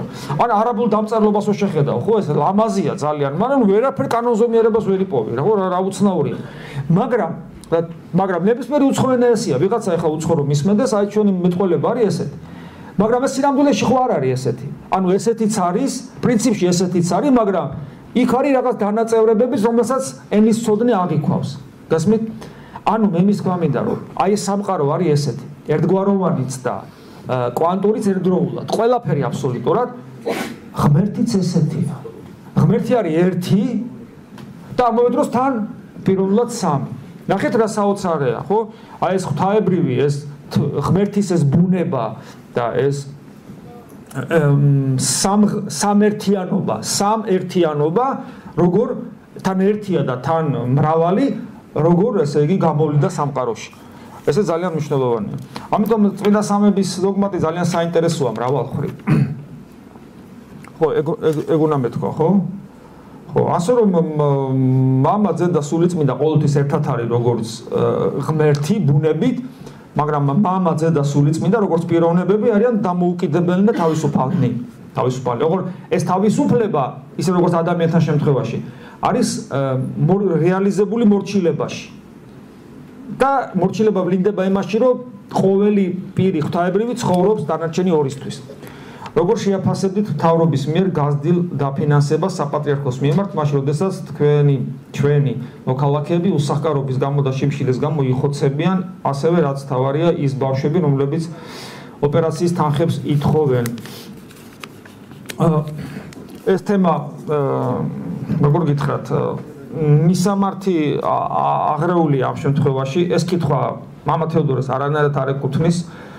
ჯერათ იმიტომ რომ 25 მილიონიდან მე არც 1 მილიონი არ მაქვს ეს ერთი და მე ვფიქრობ უხდელების ალბათ არც უხდელს პოზიცია გამოვხატო. ამისათვის საჭიროა რომ თქვათ ვიჯდեմ სტრუქტურაში და მე გამკარგავდი ამ 25 მილიონს. ერთი რამე კი ვიცი რომ 25 მილიონის შესახებ ეს ინფორმაცია არის აბსოლუტურად გამჭვირვალე. თქვენ შეგიძლიათ მოიძიოთ ეს 25 მილიონი ფიზიკურად საპატრიარქოში საერთოდ არ შედის. ეს 25 მილიონი სასწავლო და საქველმოქმედო პროგრამები აქვს, თქვათ, ეკლესიას. საქველმოქმედოში გულისხმობ ბავშვთა სახლები და უპატრონო ბავშვთა სახლები და ხუცებულთა თავშესაფრები, სასწავლო პროგრამებში გულისხმობ უამრავი სემინარია, აკადემიები და ასე შემდეგ და ქრისტიანული სკოლები და ეს ყველაფერი იხარჯება აი ამაში. ანუ საქველმოქმედოშიც იხარჯება და განათლებაშიც იხარჯება. ეხლა თუ ვინმე მეტყვის რომ განათლებაში და ქველმოქმედებაში ეკლესია როგორც ორგანიზაცია თანხას არ უნდა ხარჯავდეს, მაშინ მე გეტყვით რომ მაშინ თქვენ სასწავლებლებს ამდენი აქვს დაფინანსება, ხო არ მეტყოდით წლიური. ასევე არსებობს სხვა სასწავლებლებიც და აი მაგალითად მე როგორც ვიცი უნივერსიტეტის დაფინანსება დაახლოებით 20 ჯავახიშვილის სახელობის უნივერსიტეტის დაახლოებით 25 მილიონია წლიური და საპატრიარქოს ეკუთვნის მათ შორის უნივერსიტეტიას და უამრავი სასწავლებელია. ანუ მე მის თქმა მინდა რომ თუ ჩვენ ამ კუთხით მიუდგებით და აქ ლოგიკა არის, ხო? გაჭირვებული ადამიანები არსებობენ. მაშინ ყველა განათლების სისტემა საერთოდ უნდა შევაჩეროთ. სამხედრო სფერო საერთოდ აღარ უნდა დავაფინანსოთ, პოლიცია საერთოდ აღარ უნდა დავაფინანსოთ. ანუ ყველაფერი უნდა გავაჩეროთ და მხოლოდ უნდა ქველმოქმედებაში წავიდეს მთელი ბიუჯეტი სახელმწიფო. და მე გეტყვით რა გამოვა აქედან. ეხლა სხვა საკითხია თუ ვიღაცა შეიძლება იტყვის რომ ეს რომ არის ეს განათლებაში რო იხარჯება, აბა ამდენი გაუნათლებელი ხდები რატო ხართ? კარგი კითხვაა, მაგრამ მე გეტყვით, ამდენი სასწავლებელი რო არსებობს და იგივე აქ ეს სასწავლებელი რო არის და აქ ამდენი თანხა იხარჯება თქვენ სწავლაზე, ამდენი გაუნათლებელი და არაპროფესიონალი სტუდენტი რატო ტოვებს ამ სასწავლებელს? ანუ ჩემი შენ გითხარიო, გესმით, ეს არის არა ამ შემთხვევაში საპატრიარქოს პრობლემა, არამედ ეს არის ჩვენი საზოგადოების პრობლემა, როდესაც ჩვენ არ ვიცით არც ფულის ხადრი, არც შრომისადმი სწორი დამოკიდებულება გვაქვს და ასე შემდეგ. თუ არ შეგვიძლია თანაგრძნობა რაღაცეებისადმი, ესეც საყოველთაო, ანუ ჩვენ გვაქვს საყოველთაო პრობლემები. თლიანად საერო პრობლემები. ასე რომ მე რა ვიცი, ამაზე მეც ვერაფერს ვერ გეტყვით, იმიტომ რომ ეს თემა მე მაგათ ვერ ვიღებ, რომ ეს მე არ მეხება ეს თემა. ჯიუტობას როგორ ვებრძოლოთ?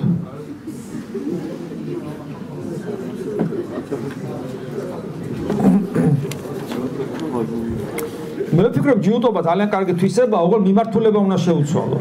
180 გრადუსით გადართო. და ესე იგი ჯიუტად ისწრაფო ღმერთისაკენ. ასე იგი აქ გვაქვს სოფხედულობრივი პრობლემა. და ეს სოფხედულობრივი პრობლემა უნდა შევცვალოთ. არ ვიცი. ჯიუტობას როგორ ვებრძოლოთ.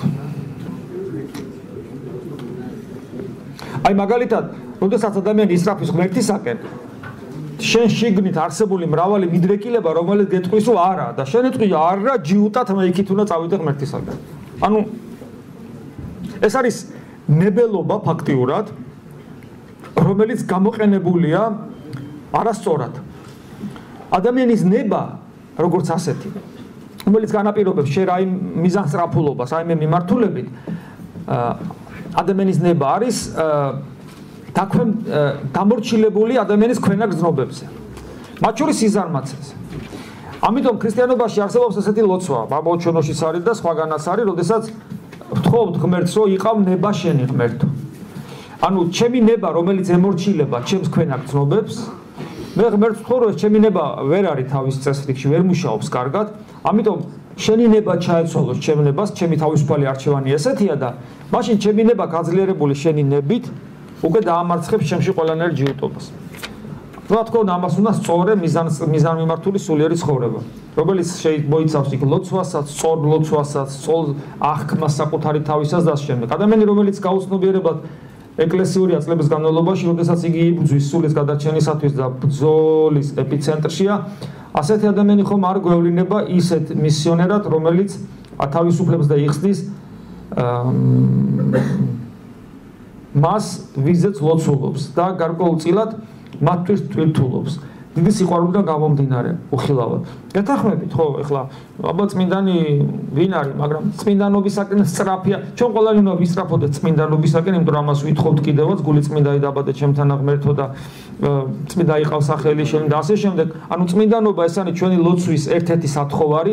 რას ნიშნავს წმინდანობა, როცა ჩვენში ცოცხლდება ღვთის ნება და რა თქმა უნდა ეს ნიშნავს რომ ადამიანი იბრძვის როგორც აქ წერია, რა თქმა უნდა ამგვარად მებრძოლი ადამიანის ლოცვა, რომელიც თავად ღმერთისაკენ ისწრაფის, არის შეწევნა სხვა ადამიანისათვის, იმიტომ რომ როგორ ეწევა ჩემი ლოცვა სხვას. თუ მე ვარ ღმერთთან, ღმერთის საშუალებით, აი როგორ თქვა შეიძლება კონდეს იქ გვერდზე ტელეფონი აქვე დარბაზში და მე შეიძლება დაგირეკო შენ, მაგრამ ჩურჩულით გელაპარაკო, სხვა გაიგებს და შენ გაიგებ. როგორ დაგელაპარაკე? ანუ ჩემი ხმის ენერგია ასე პირდაპირ კი არ მოვიდა შენამდე. არამედ ეს მივიდა იქ სადღაც ცენტრში და ცენტრიდან მოვიდა შენამდე. ანუ ღმერთს როცა ადამიანი რომელიც არის ღვთის მაძიებელი, მეტნაკლებად ღმერთთან კავშირი როცა აქვს, მისი ლოცვა ძალას იძენს იმიტომ, რომ სწორედ ღვთის მადლის საშუალებით ხდება შენზე ზემოქმედება, შენ სულზე ზემოქმედება. ეს ზემოქმედება ბრმა კი არ არის, ღმერთია ჩარეული. ბრმა ამ შემთხვევაში ბრმაა, ხო, რაღაც ტექნიკური საშუალება და იქ ღმერთია ჩარეული. ბევრჯერ მინახავს მეტროში და სხვა ადგილებში ადამიანების ტიქრით, შემოსილებით, შესაწირავი ყუთით, ხელში როგორ უნდა მოიქცეთ ამ დროს, გვერდი აუარო გაბღვერილი სახით. თორე საერთო ხალხია მაგენ. როგორ განთავისუფლდეთ ადამიანს, სხვათა შორის, მეცაც ვიტყვი. შეიძლება თქვათ, ხდება ხოლმე ესე, ხდება ხოლმე მაღაზიებში თქვათ ესეთ ადგილებში, სავაჭრო ადგილებში სასულიერო პირის ფორმაში შემოსილი, ანუ შემოსილი გაიგე ახლა არის სასულიერო პირი არ არის იქ სხვა თემაა, მაგრამ როდესაც ითხოვენ რაღაცებს, თქვა დამიკელი ფასი და უფასოდ მომეცი და ასე და მათხოვრო ბატონო არ დამაჯარიმო ხო და მათხოვრობის რაღაც ეგეთი ფორმები არსებობს და მე ჩემი აზრია ეს მე ვფიქრობ რომ სასულიერო პირისათვის კი არა საერთოდ ქრისტიანისათვის ეს ვაჭრობა დამიკელი არ დამსაჯო მეშინია ეგეთი რაღაცები სასულიერო პირისათვის არის მიუღებელი მე მეეჭვება რომ ქრისტე სადმე შესულიყო და ევაჭრა ამ კუთხით რომ დამიკელი რა და ვაი არ დამაჯარიმო რა და არ მომკლათ ხო ეს ანუ მღვდელი როდესაც თავის თავს კონტროლს უნდა უწევდეს ყოველთვის რა თქმა უნდა მრავალძის შეეშლება იმიტომ რომ ჩვენ ქრისტეები არა ვართ მაგრამ რადგან ქრისტეს ხატობაზე გვაქვს პრეტენზია ამიტომ ყოველთვის ყოველ სიტუაციაში უნდა აკონტროლებდე თავს რომ შედიხარ აი შეხვედი მაღაზიაში ელაპარაკები რაღაცის ყიდვა გინდა ან აი შენ პირველ რიგში მომხმარებელი ხარ, ამ შემთხვევაში კლიენტი ხარ, რომელმაც რაღაცა უნდა იყიდო, თუ ხარ მღვდელი, რომელიც უნდა ზრუნავდეს გამყიდველის სულზე. როგორ ფიქრობ? მე მგონია რომ აი და შევიდე ვიყიდო თქვათ რაღაც პური უნდა ვიყიდო ან რაღაცა უნდა ვიყიდო, ცემენტი უნდა იყიდოს ვიღაცამ, ვიღაცამ პური უნდა იყიდოს, ნუ ვიღაცამ რაღაცა, ხო, ყოფი ცხოვრებაში რაღაც. პირველ რიგში მე მაინც ვფიქრობ, რომ პირველ რიგში შენ ხარ ქრისტეს სახე და ის ადამიანი, ვისგანაც შენ რაღაცას ყიდულობ, ის არის ადამიანი, რომელსაც შენ უნდა დაანახო ქრისტე. თუნდაც იმე ორწამიან ურთიერთობაში. ყოველ შემთხვევაში იმ დონეზე მაინც შენ რო წახვალ ის დაფიქრდეს, რომ რა ვქნა, ხა სწორად ცხოვრობ მე? აი, ცხოვრობ უღმერთოდ, სწორია ახლა ეს. აი ეს მაინც თქვას. თუ ადამიანს ხუდას პირველ რიგში ეს ახსოვს, შეუძლებელია დამიკელი რა თუ ძმა ხარ რა მოგივიდა რა დამიკელი რა გამორიცხულია ეს. და მით უმეტეს ესეთი ტიპის რაც თქვით მეტროში და როგორ გავთავისუფლდეთ ადამიანური ვნებებისაგან. ქრისტე პასუხს იძლევა ამაზე. ქრისტე ასეთ რამეს ამბობს, რომ ვისაც უნდა რომ მე გამომყვეს, ვისაც უნდა შემოდგომათ ჩემ და ან შემდგომად ჩემდა მოსვლა სხვადასხვა מחარებელი სხვადასხვანაირად ამბობს, ну ვისაც უნდა რომ მე გამომყვეს, ესე კი არ ამბობს, რომ უარყავ შენი ვნებები, აიღე შენი ამ ცხოვრებისეული ტვირთი, ანუ ჯვარი და შემომიდექი მე, ესე არ ამბობს? ანუ არ ამბობს რას? უარყავ შენი ვნებები და გამომყევი, ეგრე არ ამბობს. ამბობს ესე, უარყავ საკუთარი თავი და გამომყევი.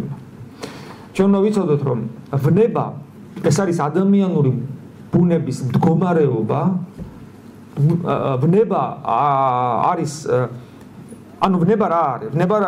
ვნება ტკივილს ნიშნავს, ხო, ესე იგი რაღაცა გაზიანებს, დამაზიანებელი შენ, რაღაცა გაზიანებს, ის რაც გაზიანებს, ეს არის შენი თანდაყოლილი, შენ ამასთან ერთად დაიბადე, იმიტომ რომ ადამიანის შვილი ხარ. ადამიანი იბადება აი ამ მიდრეკილებებით, რომელიც მას აზიანებს.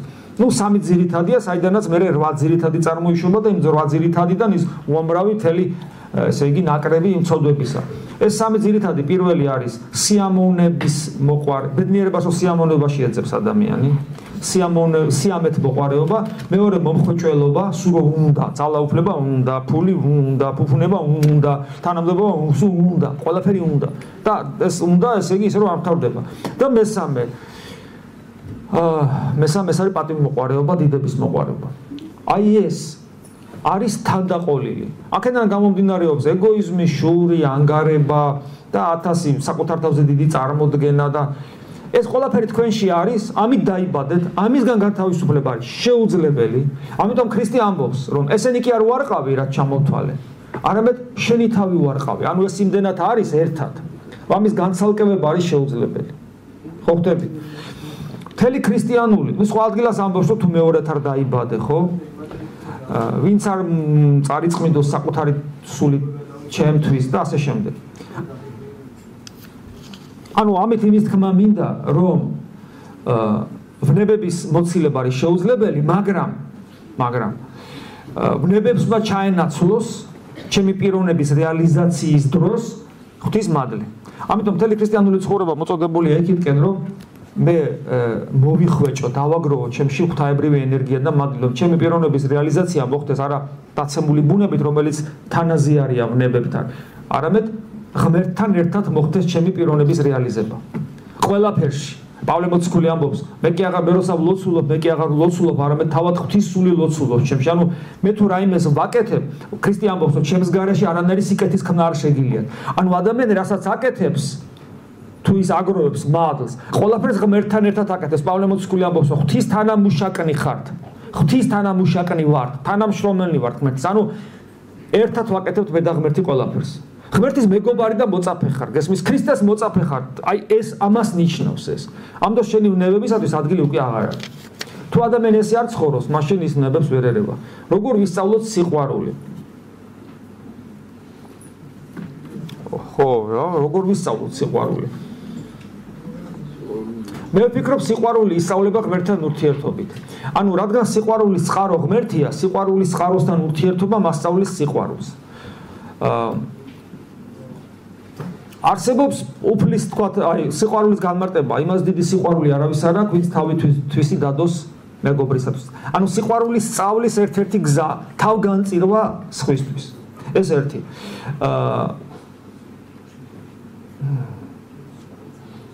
სიყვარულის კავშირი ქრისტეს მოწაფეობასთან. უფალი ამბობს სახარებაში ერთ ადგილას, რომ ერთმანეთი გიყვარდეთ, რადგან როცა ერთმანეთი გეყვარებათ, ამით მიხვდებიან სხვები, რომ ჩემნი ხართ. ანუ ჩვენი ადამიანური სიყვარულის მიზანი და წყაროც და საძირკველიც არის ქრისტეს მოწაფეობა. ჩვენ გვიხარია, მე და შენ გვიხარია, რომ ქრისტესნი ვართ, ქრისტეს მოწაფენი ვართ.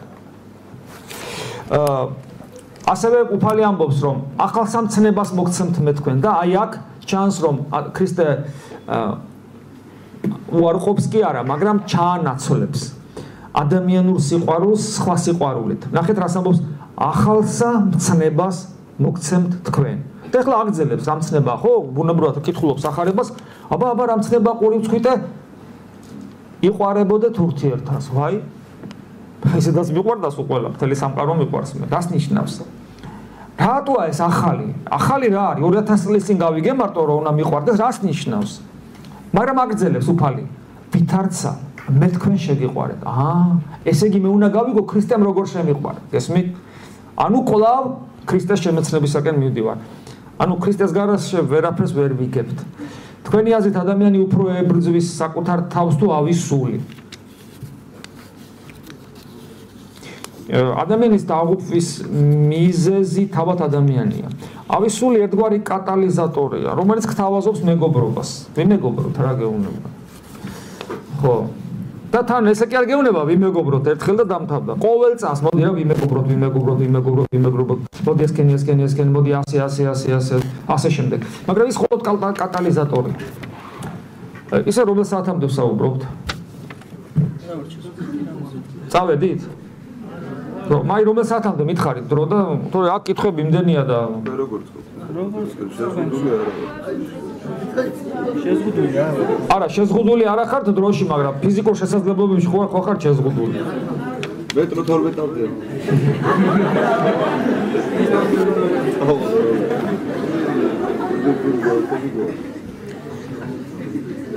დღეს სამწუხარო არა ნუ გეშინა 12-მდე დღეს სამწუხაროდ ყოველდღე ვხვდებით მსგავს შემთხვევებს. როდესაც მამაკაცები და ზოგჯერ მათ შორის ქალბატონები ბილდს იტყვაობენ, იგინებიან კერძოდ.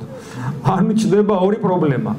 პირველი, დედის გინება და მეორე, ფსიქოლოგიური ინცესტის წარმოშობის ალბათობა.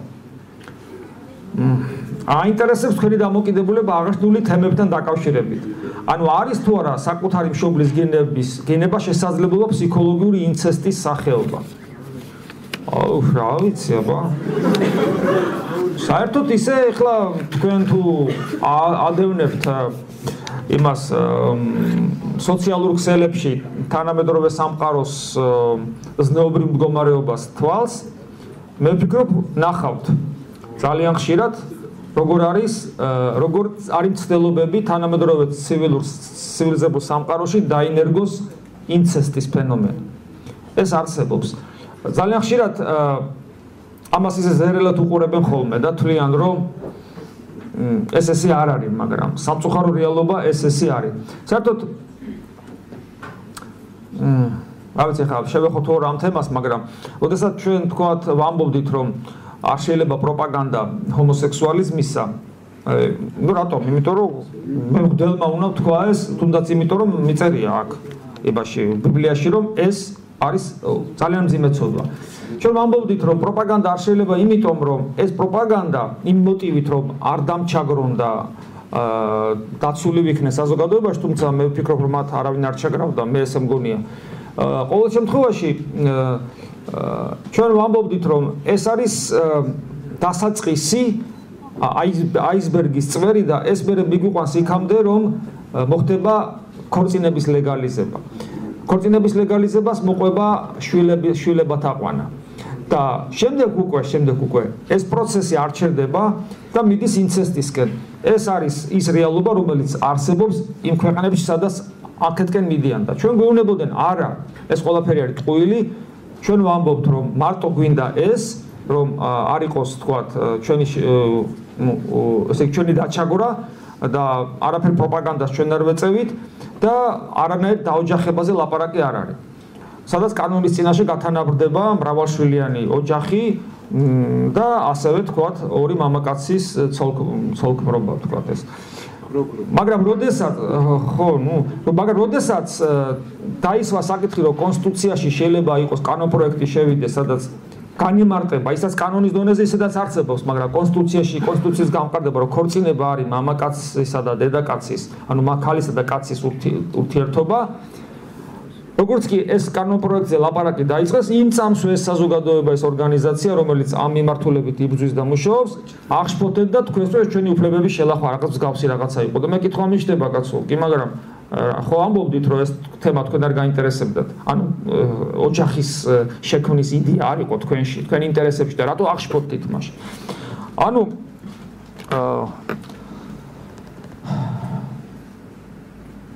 რატო გადავედი ახლა ამ თემაზე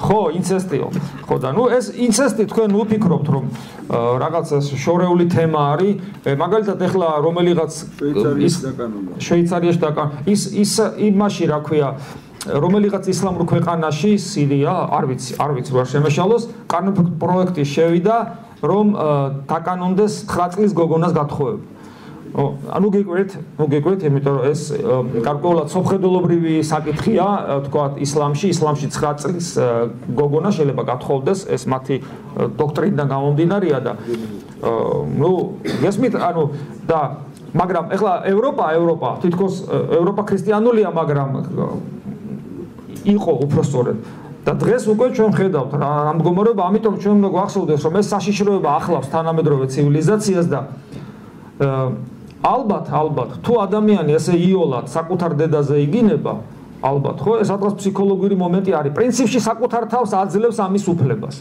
ფოთაშორის სიტყვას ქრისტიანობაში ძალიან დიდი ძალა აქვს და განსაზღვრელი ადამიანის შინაგანი მდგომარეობისა ქრისტე ამბობს ესეთ რამეს რომ სიტყვითა შენითა განმართლ და სიტყვითა შენითა დაისაჯო ყოველი სიტყვისათვის პასუხს აგებ აქედან გამომდინარე ჩვენ ხვდებით რა ძიმე მდგომარეობაა ეს უწმინდესის ნათლულებს შეიძლება თუ არა გქონდეთ სასიყვარულო ურთიერთობა. ნუ ქორწინება, მე ვფიქრობ, კი შეიძლება, იმიტომ რომ ეს კანონიკური საკითხია, რომელიც ამ შემთხვევაში დაშვებულია. ინტერნეტში წავაწყდი რელიგიურ დაპირისპირებას იეჰოვას მოწმეებსა და მართლმადიდებლებს შორის. წვალებელი, რომელიც სამების დოგმას უარყოფდა, წერდა: "ძველად ხმაში მოსეც ღმერთად არის მოხსენებული." ნიშნავს თუ არა ეს იმას, რომ ისიც სამების ერთ-ერთი პირია. რა თქმა უნდა, არა, მაგრამ რატომ? ანუ როგორ ხსნით ამას? მადლობთ. საერთოდ ღმერთად მოხსენება ადამიანისა ეს არ არის უცხო წმინდა წერილისათვის უფალიც როცა ის თავის ღვთის ძეობაზე საუბრობს და მისი მოკვდინება უნდათ ამბობს რომ მიანიშნებს რომ ღმერთნის სამეხართო და გიწერია წმინდა წერილშიო და თუ წინასწარმეტყველი რომელიც ღვთის ერთგულია ესე იგი იწოდება ღმერთად თქვენსავე წერილებში ის ვინც მამამ წმინდა ხო და გამოაგზავნა და მისი ძია რატო არ შეიძლება იწოდებოდეს ღმერთად. ანუ ეს უცხო რამ არ არის წმინდა წერილში, თავისთავად ცხადია, რომ ადამიანი ღმერთად იწოდება და ბუნებრივიცაა და უცხო რატომ არ არის, იმიტომ რომ ადამიანის საბოლოო მიზანი არის ღმერთობა. მაგრამ არსებობს ორი ტიპის ღმერთობა, ბუნებითი ღმერთობა და არსობრივი ღმერთობა. რა თქმა უნდა, მოსე და ნებისმიერი წმინდანი და ნებისმიერი წმინდანი არის განღმრთობილი, ანუ კიდევ მეორე, როგორც მამები ამბობდნენ მეოთხე სამებაში, ანუ ღმერთთან ყოფი, სადაც მე ვარ ვინ რომ თქვენც იქ იყოთ, ანუ ამაღლდა დაждდა მარჯვენით მამისა და ღვთისა, ანუ ყოვლადწმინდა სამების წიაღშია და ჩვენი ადგილი იქ ეს არის განღრთობა. განღმრთობა არის მიზანი ქრისტიანული ცხოვრების. ეს ერთი მხარეა. აქეთკენ ვისწრაფით წმინდანები არიან ეს, მაგრამ არსებობს ბუნებითი ღმერთობა. მადლით ღმერთობა ერთია, როცა ადამიანი მიისწრაფის და ბუნებითი ღმერთობა, როცა ადამიანი ბუნებით არის ღმერთი და ქრისტე ამ შემთხვევაში, როგორც იგივე იოანე მახარებელი ამბობს, რომ პირველიდან იყო და ღმერთთან იყო და ღმერთი იყო, სიტყვა იგი და სხვა მრავალი ადგილი და რისთვისაც ის მისი მოკვდინება სურთ, თქვა ჩაქოლვა და ასე შემდეგ, სწორედ მიანიშნებს მის ღმერთობაზე, მაგრამ მე მინდა გითხრათ, რომ ყოვლადწმინდა სამების დოგმატი და ზღმერთის ღმერთობა ერთგვარ სარწმუნოებრივ გმირობას საჭიროებს, იმიტომ რომ აი უარყავთავითვისი ქრისტე ამბობს. საკუთარი თავის უარყოფაში მარტო ჩვენში არსებული ქვენაგზნობების და ასევე პატიმოყვარეობის და სიამაყის უარყოფა კი არ მიიგულისხმება. ძალიანად იგულისხმება შენი საკუთარი თავის უარყოფა და მათ შორის ისეთი უმნიშვნელოვანესი ჩვენთვის საამაყო უნარისა, როგორიც არის აზროვნება და ლოგიკა. შენ საკუთარი აზროვნება და ლოგიკის უარყოფაც გიწევს. არა ყოველთვის, ამასაც ეს არის ჯვარი ზუსტად. ყოვლადწმინდა სამების დოგმატი, იმიტომ რომ ღმერთი არის მამა, ძე და სულიწმინდა, ეს არის ჯვარი ადამიანის გონებისათვის. ადამიანის twins ამის აღქმის უნარი არ აქვს. თუმცა მე წეგან გითხარით, სამყარო სწორედ ადამიანს იმის აღქმის უნარიც არ აქვს, რომ სინათლე ტალღაც არის და ესე იგი კვანტიც არის. ნაწილაკიც არის და ტალღაც არის. ისიც არის, როგორ შეიძლება ისიც იყოს და ესეც იყოს.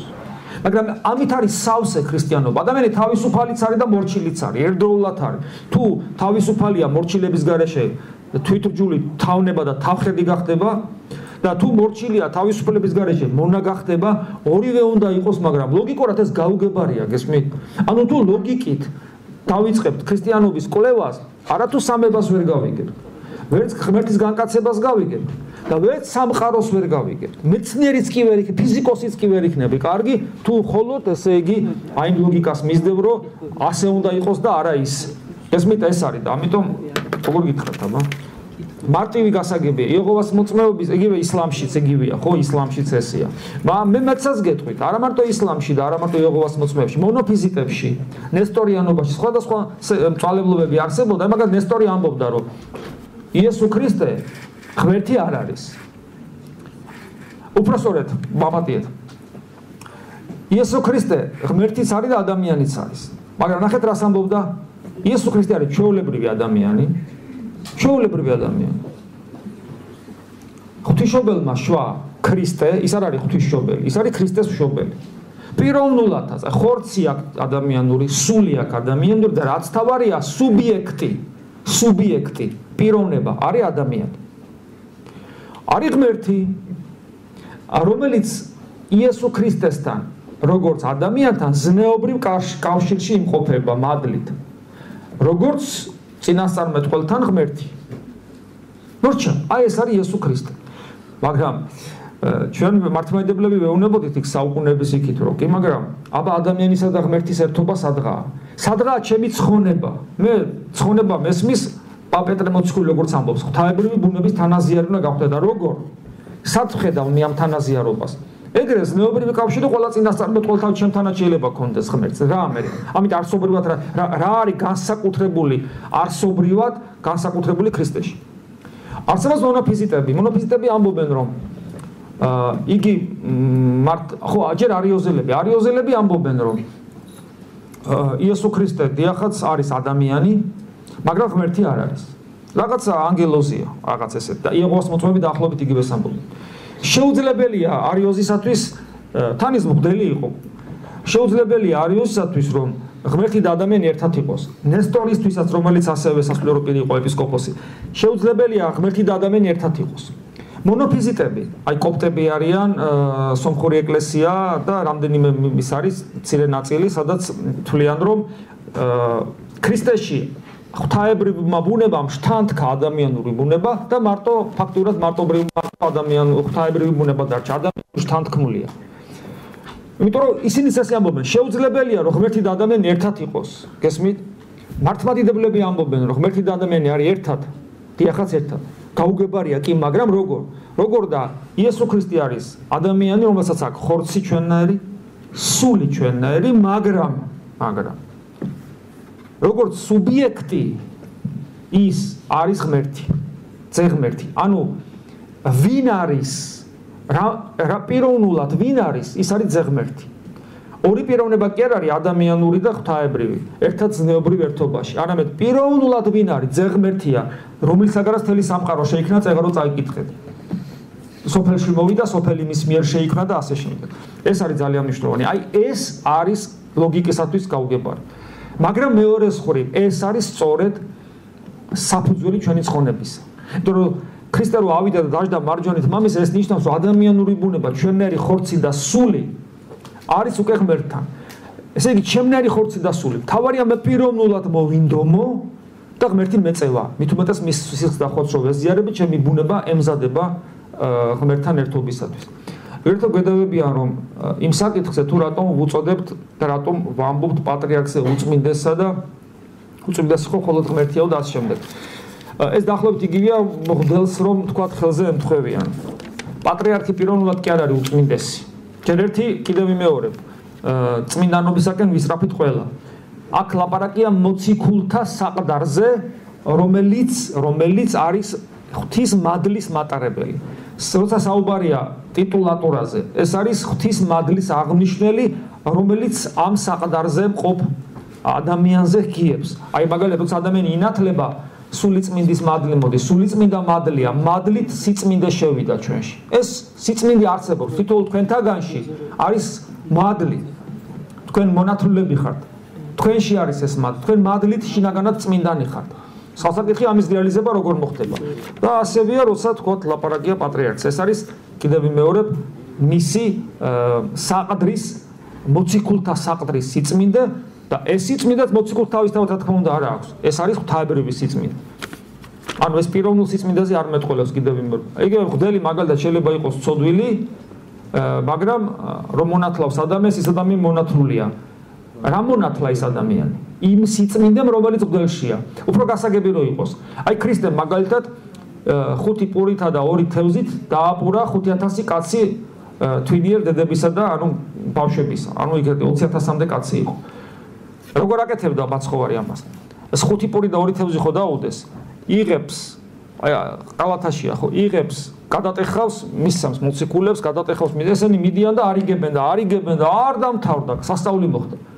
იმ 12-ში, რომელიც ამ სასწაულის გამტარი იყო და გამანაწილებელი იყო იუდაც. იუდა ისევე ქადაგებდა ქრისტეს და ისევე ახდენდა სასწაულებს, როგორც დანარჩენი მოციქულები. ეს რას ნიშნავს? იუდა წმინდა იყო, არა, მაგრამ აი ეს მოციქულებრივი ღვაწლი მოციქულებრივი წმინდა. თვითონ იუდა პიროვნულად წმინდა არ არის. ის პიროვნულად ქურდე იყო. გესმით რა საოცარია. ყველა წმინდა წელში პასუხი ყველაფერშია. რას ურჩევდით ჩემი მეგობ? არ დაიღალეთ კაცო. არა, მე არ დაღვიძე, ესენი ცოდვები არიან, არ დაიყარონ აქ. ესა უფალი როცა ესე ქადაგებს და დაიღალენ და 3 დღე არ უჭამია. ხო და მეწყალის ეს ერი, ანუ მეწოდება ეს ერიო, რამე აჭამეთო და რამათ რა ეყოფათო 200 დრაქანი ისეთ რა თანხა იყო, ეს რაღაც ანუ არ ვიცი. აი 20000 კაცო აჭმევდა. იმდენი იყო და რა გაქვთ აქო და 5 პური და 2 თევზიო და ხო და ხა მე არ შემილია გავაკეთო და რა გეშველება. რომოქში რას უჩევდით ჩემ მეგობარს, რომელსაც ჯერა რომ ჯერ ბიბლია უნდა წაიკითხოს თავიდან ბოლომდე და მხოლოდ ამის შემდეგ დაიწყოს წირვაზე სიარული, რადგან ჟერა რომ წიგნის სრულად წაკითხვა აგძრავს მას და კიდევ დამწყებამ ლოცველმა რაიმე მოკლე ლოცვებით უნდა დაიწყოს თავიდან თუ ჩვეულებრივი დილას-აღამოსის სრულიად. საერთოდ ბიბლია თავიდან ბოლომდე რა მოგახსენოთ, მაგრამ ახალი აღთქმა, ანუ მათეს სახარებიდან ბოლომდე. ეს არის აუცილებელი პირობა, მისი კი წაკითხვა კი არა, მისი სულთქვა. ხშირად ვეკითხები ხოლმე, მოდიან ადამიანები ჩემთან და მამო მინდა დავიწყო რაღაც, ვეკითხები რა გინდა, რისთვის მოხვედი. აი, სიმშვიდე მინდა, რაღაცა მინდა, ეს მინდა. მეუბნები, ზუსტად ისე უნდა მოხვიდე აქ, როგორც მიხვიდოდი 2000 წლის წინ რომ დაბადებულიყავი ქრისტესთან. როგორ მიხვიდოდი ქრისტესთან? მიხვიდოდი მოციქულთან და ეტყოდი, თქვათ იოანესთან. იონე გამაცანი ქრისტე, იმიტომ რომ ვიცი რომ იონე ქრისტეს იცნობს. და იონე მიგიყვანდა ქრისტესთან. ანუ იონესთან მიხვიდოდი არა იმიტომ რომ თქვათ მას თევზეობა ესწავლებინა, მე თევზე იყო, ხო? არამედ იმისათვის რომ მას ქრისტესთან მieყვანე. ეკლესიაში უნდა მოხვიდე, იმიტომ რომ ქრისტე გინდოდეს. წმინდა წერილი, ამაში რა თქმა უნდა, გეხმარება კი არა, ამით გამოკვებავს შენ სულს. წმინდა წერილი და ის უბედურება, რომ ადამიანები წლებით ეკლესიურად ცხოვრობენ და სახარებას არ იცნობენ ახალ აღთქმას. ეს არის აი რა ვიცი, აბსოლუტური გაუგებრობა რა. აბსოლუტური მე მაგის მაგალითებს ვაწყდები. მოდის ადამიანი 15-20 წელი ეკლესიურად ცხოვრობს და იმაში როა შერეკილებში როა ეს ბიძია ბაბუასთან რო ჩააგდებენ იმას ერთაოს. ხო და ეს არის ესე როგორც ორჯერ ორი არის და აღმოჩნდება არაფერი არის ის და ნუ დაიწყებს mc კვადრატ პლუს მინუს და ჭიარო დაიკლაკნებოდა. გესმით, კაცი ადამიანი ქრისტეს ეზიარება და არ იცის ვის ეზიარება. არ იცის ვისკენ მიდის. ეს არის და შედეგი რამას რა აქვს? შედეგი არის იშვიათი გამონაკლისის გარდა ალბათ არ ვიცი ხა მე მოშემილია ყველა ადამიანი გავსაზღვრო, მაგრამ როგორც ეს შედეგი არის 0. აი ამდენი ეკლესიური ადამიანი და ამდენი გაუთვითცნობიერებელი ადამიანი ქრისტიანობაში აქედან არსებობს. 0-ია შედეგი. უკეთეს შემთხვევაში. უარეს შემთხვევაში შედეგი შეიძლება იყოს საერთოდ უარესი. იმიტომ რომ თუ ადამიანი მიზანსწრაფულად, მიზანმიმართულად ქრისტესაკენ არის სწრაფის, ის შეიძლება ჩამოყალიბდეს ფარისეულად. რაც შეეხება ლოცვებს. ამიტომ ესე იგი თუ ადამიანს კითხვა, მაგრამ ძველი აღთქმის გაგება როგორც წესი რთულია ახალი აღთქმის გარეშე. იმიტომ რომ ძველი აღთქმა უნდა გაგებული იქნას ახალი აღთქმის სულით. თორე ეგრე ძველი აღთქმის ყველა წესი თუ შეასრულე რა გამოვიდა? შეიძლება წინა დაიცვეთოს ახლა თანამედროვე ადამიანმა. მოგესმით, შეიძლება ეს აბსურდია. ანუ არსებობს ძველი აღთქმის ჯული და ახალი აღთქმის ჯული. ძველი აღთქმის ჯული უნდა გაიგო ახალი აღთქმის სულით. მიხვდე, ძველი აღთქმა არის აჩრდილი, ჩრდილია, სიმბოლოებია ახალი აღთქმის. ეს ერთი. ეხლა რაც შეეხება თვითონ ახალ აღთქმას. ახალი აღთქმის გაგებაც რთულია. ძალიან რთულია ახალი აღთქმის გაგება. რატომ? თვითონ მოციქულები ვერ იგებენ. მოციქულები ეკითხებიან, უფალო მოწაფეებმა დაკტოვეს ეს რა თქვი? მე უფრო კარგად გავიგებ ახალ აღთქმას თუ ის ადამიანი, რომელიც მეორე საუკუნეში ქრისტეს მოწაფე უფრო კარგად გაიგებს ქრისტეს სიტყვებს თუ მე? აი, მაშინდელი ქრისტეს მოციქული უფრო კარგად გაიგებს თუ მე? როგორ ფიქრობთ? აუ. მოციქული უფრო კარგად გაიგებს თუ მე? აი, ახალ აღთქმაში პირველი 4 სახარების მერე არის სამოციქულო, მოციქულთა წერილები. პეტრე, იოანე, იაკობი, იუდა, ის იუდა არა, მოღალატე სხვა, პავლე, ანუ ისინი მერე წერენ წერილებს, რომელიც ეხება ქრისტიანულ ცხოვრებას. მე რო გავიგო სახარება, აუცილებლად უნდა ვიკითხო სამოციქულო, რომელიც ახალ აღთქმაშია. მერე კი შემდეგ კითხვა. მეორე საუკუნეში და მესამე საუკუნეში და მეოთხეში და მეხუთეში და მეექვსეში მცხოვრები ადამიანი უფრო კარგად გაიგებს სახარებას თუ მე? თან ის ადამიანები, რომლებიც იმ რეგიონში ცხოვრობდნენ, ანუ ქრონოლოგიურად, გეოგრაფიულად ახლოს იყვნენ იმ პერიოდთან და იმ ადგილთან და პლუს ცხოვრობდნენ ძალიან წმინდა ცხოვრებას, მთელი ცხოვრება შესწირეს ღმერთის ძიებას. ისინი უფრო კარგად გაიგებენ სახარებას თუ მე? ამიტომ მე რომ გავიგო სახარება და არ შემეშალოს, მე ვიყენებ ვეხმარები მათ. გამოვიყენებ მათ ცოდნას და მეხმარებიან ისინი მე მოციქულები და პირველი საუკუნის მოღვაწეები. ამიტომ წმინდა მამების კითხვის გარეშე სახარების გაგებაც რთულია. ესევ ეს გავითვალისწინოთ. 6 ხდება. მადლობა, 6, 7 ხდება. შენი საათი ეგრე მუშაობს კაცო. მე ვფიქრობ 7 საათზე დავასრულოთ. მე განაიმიტომ რომ მე არ მეზარება, უბრალოდ შემდეგში გაგიჩნდება ცურული კიდე შეხვედრისა და 15 წუთში დავასრულოთ. ხომ სწორი ამ მსჯელობა რომ უფალს არც უხარია, არც წყინს, რამე თუ ეს უკანასკნელი ვნებებია. ხომ სწორი ამ მსჯელობა რომ უფალს არც უხარია და არც წყინს, რამე თუ ეს უკანასკნელნი ვნებებია, ეს ანტონ დიდის სიტყვებია. სიხარულის და წყენის ის გაგება, რომელიც ადამიანს ახათიათებს, ეს ღმერთთან არ არის, რა თქმა უნდა. იმიტომ რომ ეს მართლაც ვნებებია, ანუ ადამიანური ემოციები და ნერვებია. მაშინ როგორ გავიგოთ უფლის სინანული, ანუ ადამიანის შექმნა რო ინანა, ან უკმაყოფილება, რომ შექმნა ან კმაყოფილება რომ მოეწონა.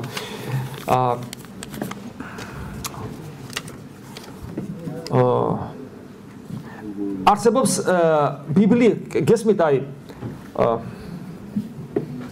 ერთი გაგამხიარო შეიძლება ანეკდოტი მოყვე ბავშვობაში მახსოვს.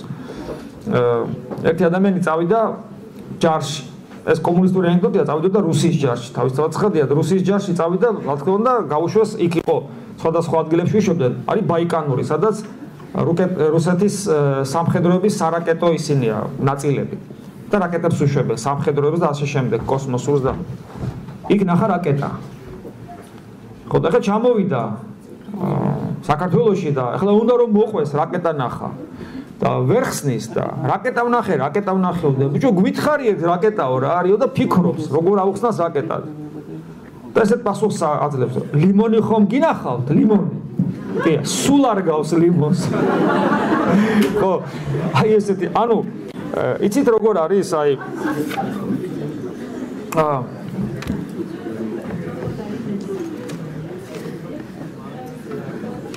საწავიდა ის კითხვა კაცო წითელი პასტეტი იყო ანუ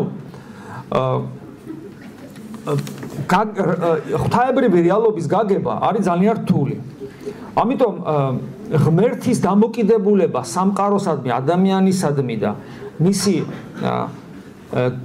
ჩვენ ენაზე ვერ გამოითქმის ამიტომ ბიბლიის ესეთ ენას ქვია ანთროპომორფული ანუ ადამიანური გრძნობებით და სახეებით სახისმეტყველება ხო ხვდებით სახისმეტყველებითად გადმოცემული ღვთაებრივი რეალობა რომელიც ადამიანურ ენაზე არ გადმოიცემა პავლე მოციქულმა რომელსაც ღმერთმა ხორჩი მყოფ პავლე მოციქულს აჩვენა მარადიული სიცოცხლე მე ამბობს რომ მე ვიხილე გამოუთქმელნი სიტყვები ანუ მე ვერ ვამბობ რა ვიხილე არ შემიძლია არ გამოითქმის ადამიანურ ენაზე მე დამერწმუნეთ რომ აი ადამიანს რომელსაც თქვა არ მოусმენია რაღაც თქვა კლასიკური ან რაღაც კარგი მუსიკა თქვა და შენ არ აქვს გადმოცემა არ აქვს მუსიკალური ნიჭი რომ წაიმღერო არც ნოტები არ იცი რომ დაწერო და იცი რა მუსიკა მოვისმინე და იცი აბა მითხარი და ნუ არ შეგილია რა გაიმეორო რა ნუ ვერაფერს ვერ იზავ ხო მოკლედ თვით მუსიკის გემრიელი საჭმელი რომელიც სხვას არ უჭამია ისეთი საჭმელი უჭამე ისეთი და აი რა იყო მაინც და იცი როგორი იყო აი არც ტკბილი იყო არც წარი არც ნამცხვარი იყო არ უნდა ჭამყო მოკლედ არ შეუძლია ადამიანს რაღაცების გადმოცემა ენაზე და ღვთაებრივი აი ეს არის ბიბლიის ენა ცდელობა იმისა რომ რაღაცა გავგაგებინოს თქვენი როგორი დამოკიდებულება გაქვთ აფეთქების თეორიასთან რომლის მიხედვითაც სამყარო აფეთქების შემდგომ შეიქმნა დღედაღამი ამაზე ფიქრში ვატარებ ესე იგი როგორ აფეთქდა და იგ არ ვიყავი მე და ნუ ძალიან გავს ეს ბიბლიურ საერთოდ ჩემის აზრით მეცნიერულ მიღწევებთან და მეცნიერულ დასკვნებთან რელიგიას უნდა ქონდეს ესე ფრთხილი დამოკიდებულება სამყარო აფეთქებით შეიქმნა თუ აფეთქების გარეშე ანუ ჯერ კვერცხი შეიქმნა თუ ქათამი და ასე ამას პრინციპული მნიშვნელობა არ აქვს ჩემი სულის ცხონების საქმეში ამიტომ მე ფრთხილად ვეკიდები ხოლმე თუმცა მე ვთვლი რომ ეს თეორია ძალიან ახლოს არის ბიბლიურ სწავლებასთან როცა იგი ამბობს რომ სამყარო არაფრისაგან შეიქმნა ეს ახლოს არის მაგრამ რეალურად როგორ იყო და რანაირად იყო მეცნიერება კი ამბობს ესე და რა ვიცი ყოველ შემთხვევაში ეს ყველაზე უახლოეს თეორია მე მომწონს ეს თეორია თუმცა კიდევ ვიმეორებ ზუსტად არ ვიცი მაგრამ რელიგიური თვალსაზრისით ამას მნიშვნელობა ჩემთვის არ აქვს რაც მეტად ვფიქრობ მარადიულობაზე მით მეტად კარგავს აზრს ყველაფერი უკვე მეტის მეტად ამაუთ მეჩვენება სწავლა საუბარი და ასე შემდეგ უდიდეს სიცარიელეს მაგრამ სიმძიმეს განვიცი მირჩიეთ როგორ მოვიქცე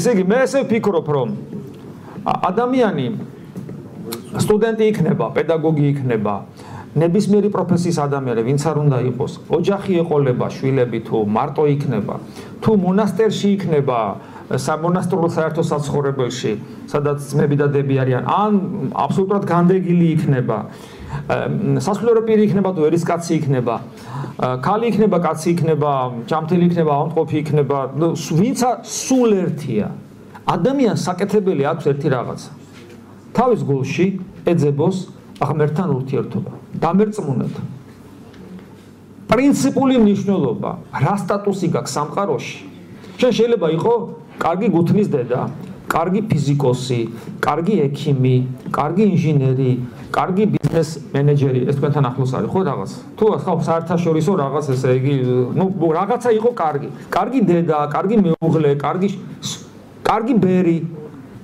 კარგი მღვდელი, კარგი ერისკაცი, სულ ერთი, კარგი სპორტსმენი, კარგი მუსიკოსი, სულ ერთია. თავარი მაინც ერთია. ღმერთს როგორ ეძებს შენ შიგნით. ყველა მიმართულებით შეგიძლია ეს ძიება გააგრძელო. პავლე მოციქული ამბობს, ამ ცხოვრებაში რაც გაქვს, თითქოს არ გაქვს. ანუ შენს გულში მას მაინდამაინც ადგილი არ ქონდეს. მეორე სულ, რასაც არ უნდა აკეთებდა, ყველაფერს ღვთისადებლად აკეთებდა. ანუ სულ ერთია, თუ შენი გული ღმერთს ეძებს, ვინც გინა ის იყავი. ოღონ იყავი მთავარია ის, ვისი ნიჭიც მოგეცა. რომ შენი ნიჭი რეალიზდეს, გესმით? აი ეს არის და დანარჩენს უკვე მაგაზე მეც ვერავინ ვერ გეტყვის, დანარჩენს შენი არჩევანია. ანუ მე მის გვამინდა რომ ნებისმიერ ცხოვრების სიტუაციაში შენ შეიძლება მარადისობა ეძებო და შეიძლება ბერობაში და მონოზნობაში მარადისობა ვერ ეძებო. ამის იმდენი მაგალითია სამწუხარო. იმიტომ რომ მიზანი თუ არ არის სწორედ განსაზღვრული ადამიანისა, გინა ბერი იყავი და გინა ესე იგი მსახიობი იყავი. არსობრივად თუ მთავარს არ აკეთებ. დიდი ხანია მაწუხებს ეს კითხვა, პასუხი დამაკმაყოფილებელი არ მიმიღია. იქნებ თქვენ შეძლოთ ამ კითხვაზე პასუხის გაცემა. ბიბლიის კითხვისას მაფიქრებს რამოდენიმე მომენტი, აი მაგალითად სოდომ გომორი ან კიდევ ნოეს დროინდელი წარღვნა. ამ ორი მაგალითის საფუძველზე შეიძლება ღმერთს მკვლელი უწოდოთ. მადლობა ყურადღებისათვის. არ შეიძლება ღმერთს მკვლელი უწოდოთ ამ ორი მაგალითისათვის, იმიტომ რომ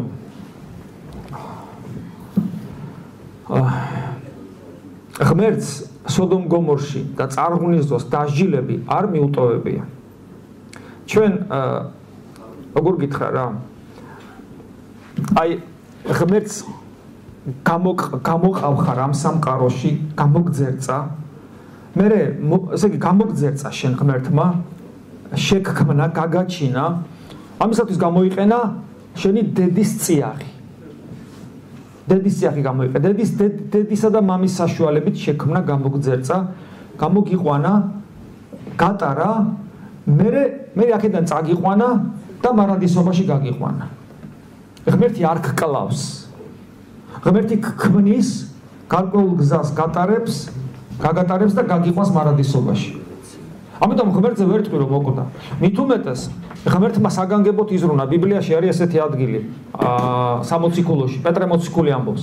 ქრისტე რო ჯვარს ეცვა, ხორცით, ადამიანური ხორცით ხომ მოკვდა და საფლავში დაიდო.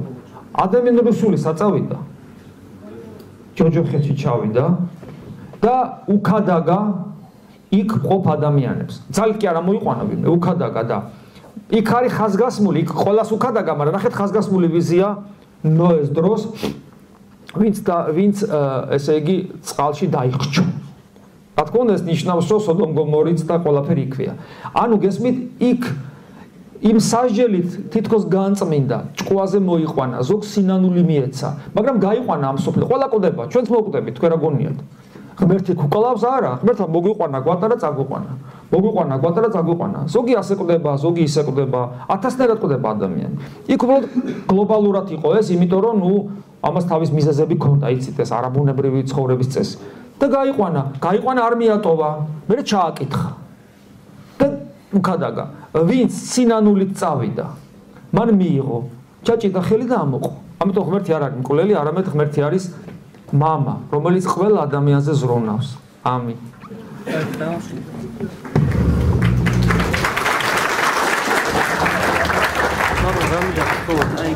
სრულების წიგნი ჩვენ უნივერსიტეტში და ჩაწეროთ რას უსურვოთ.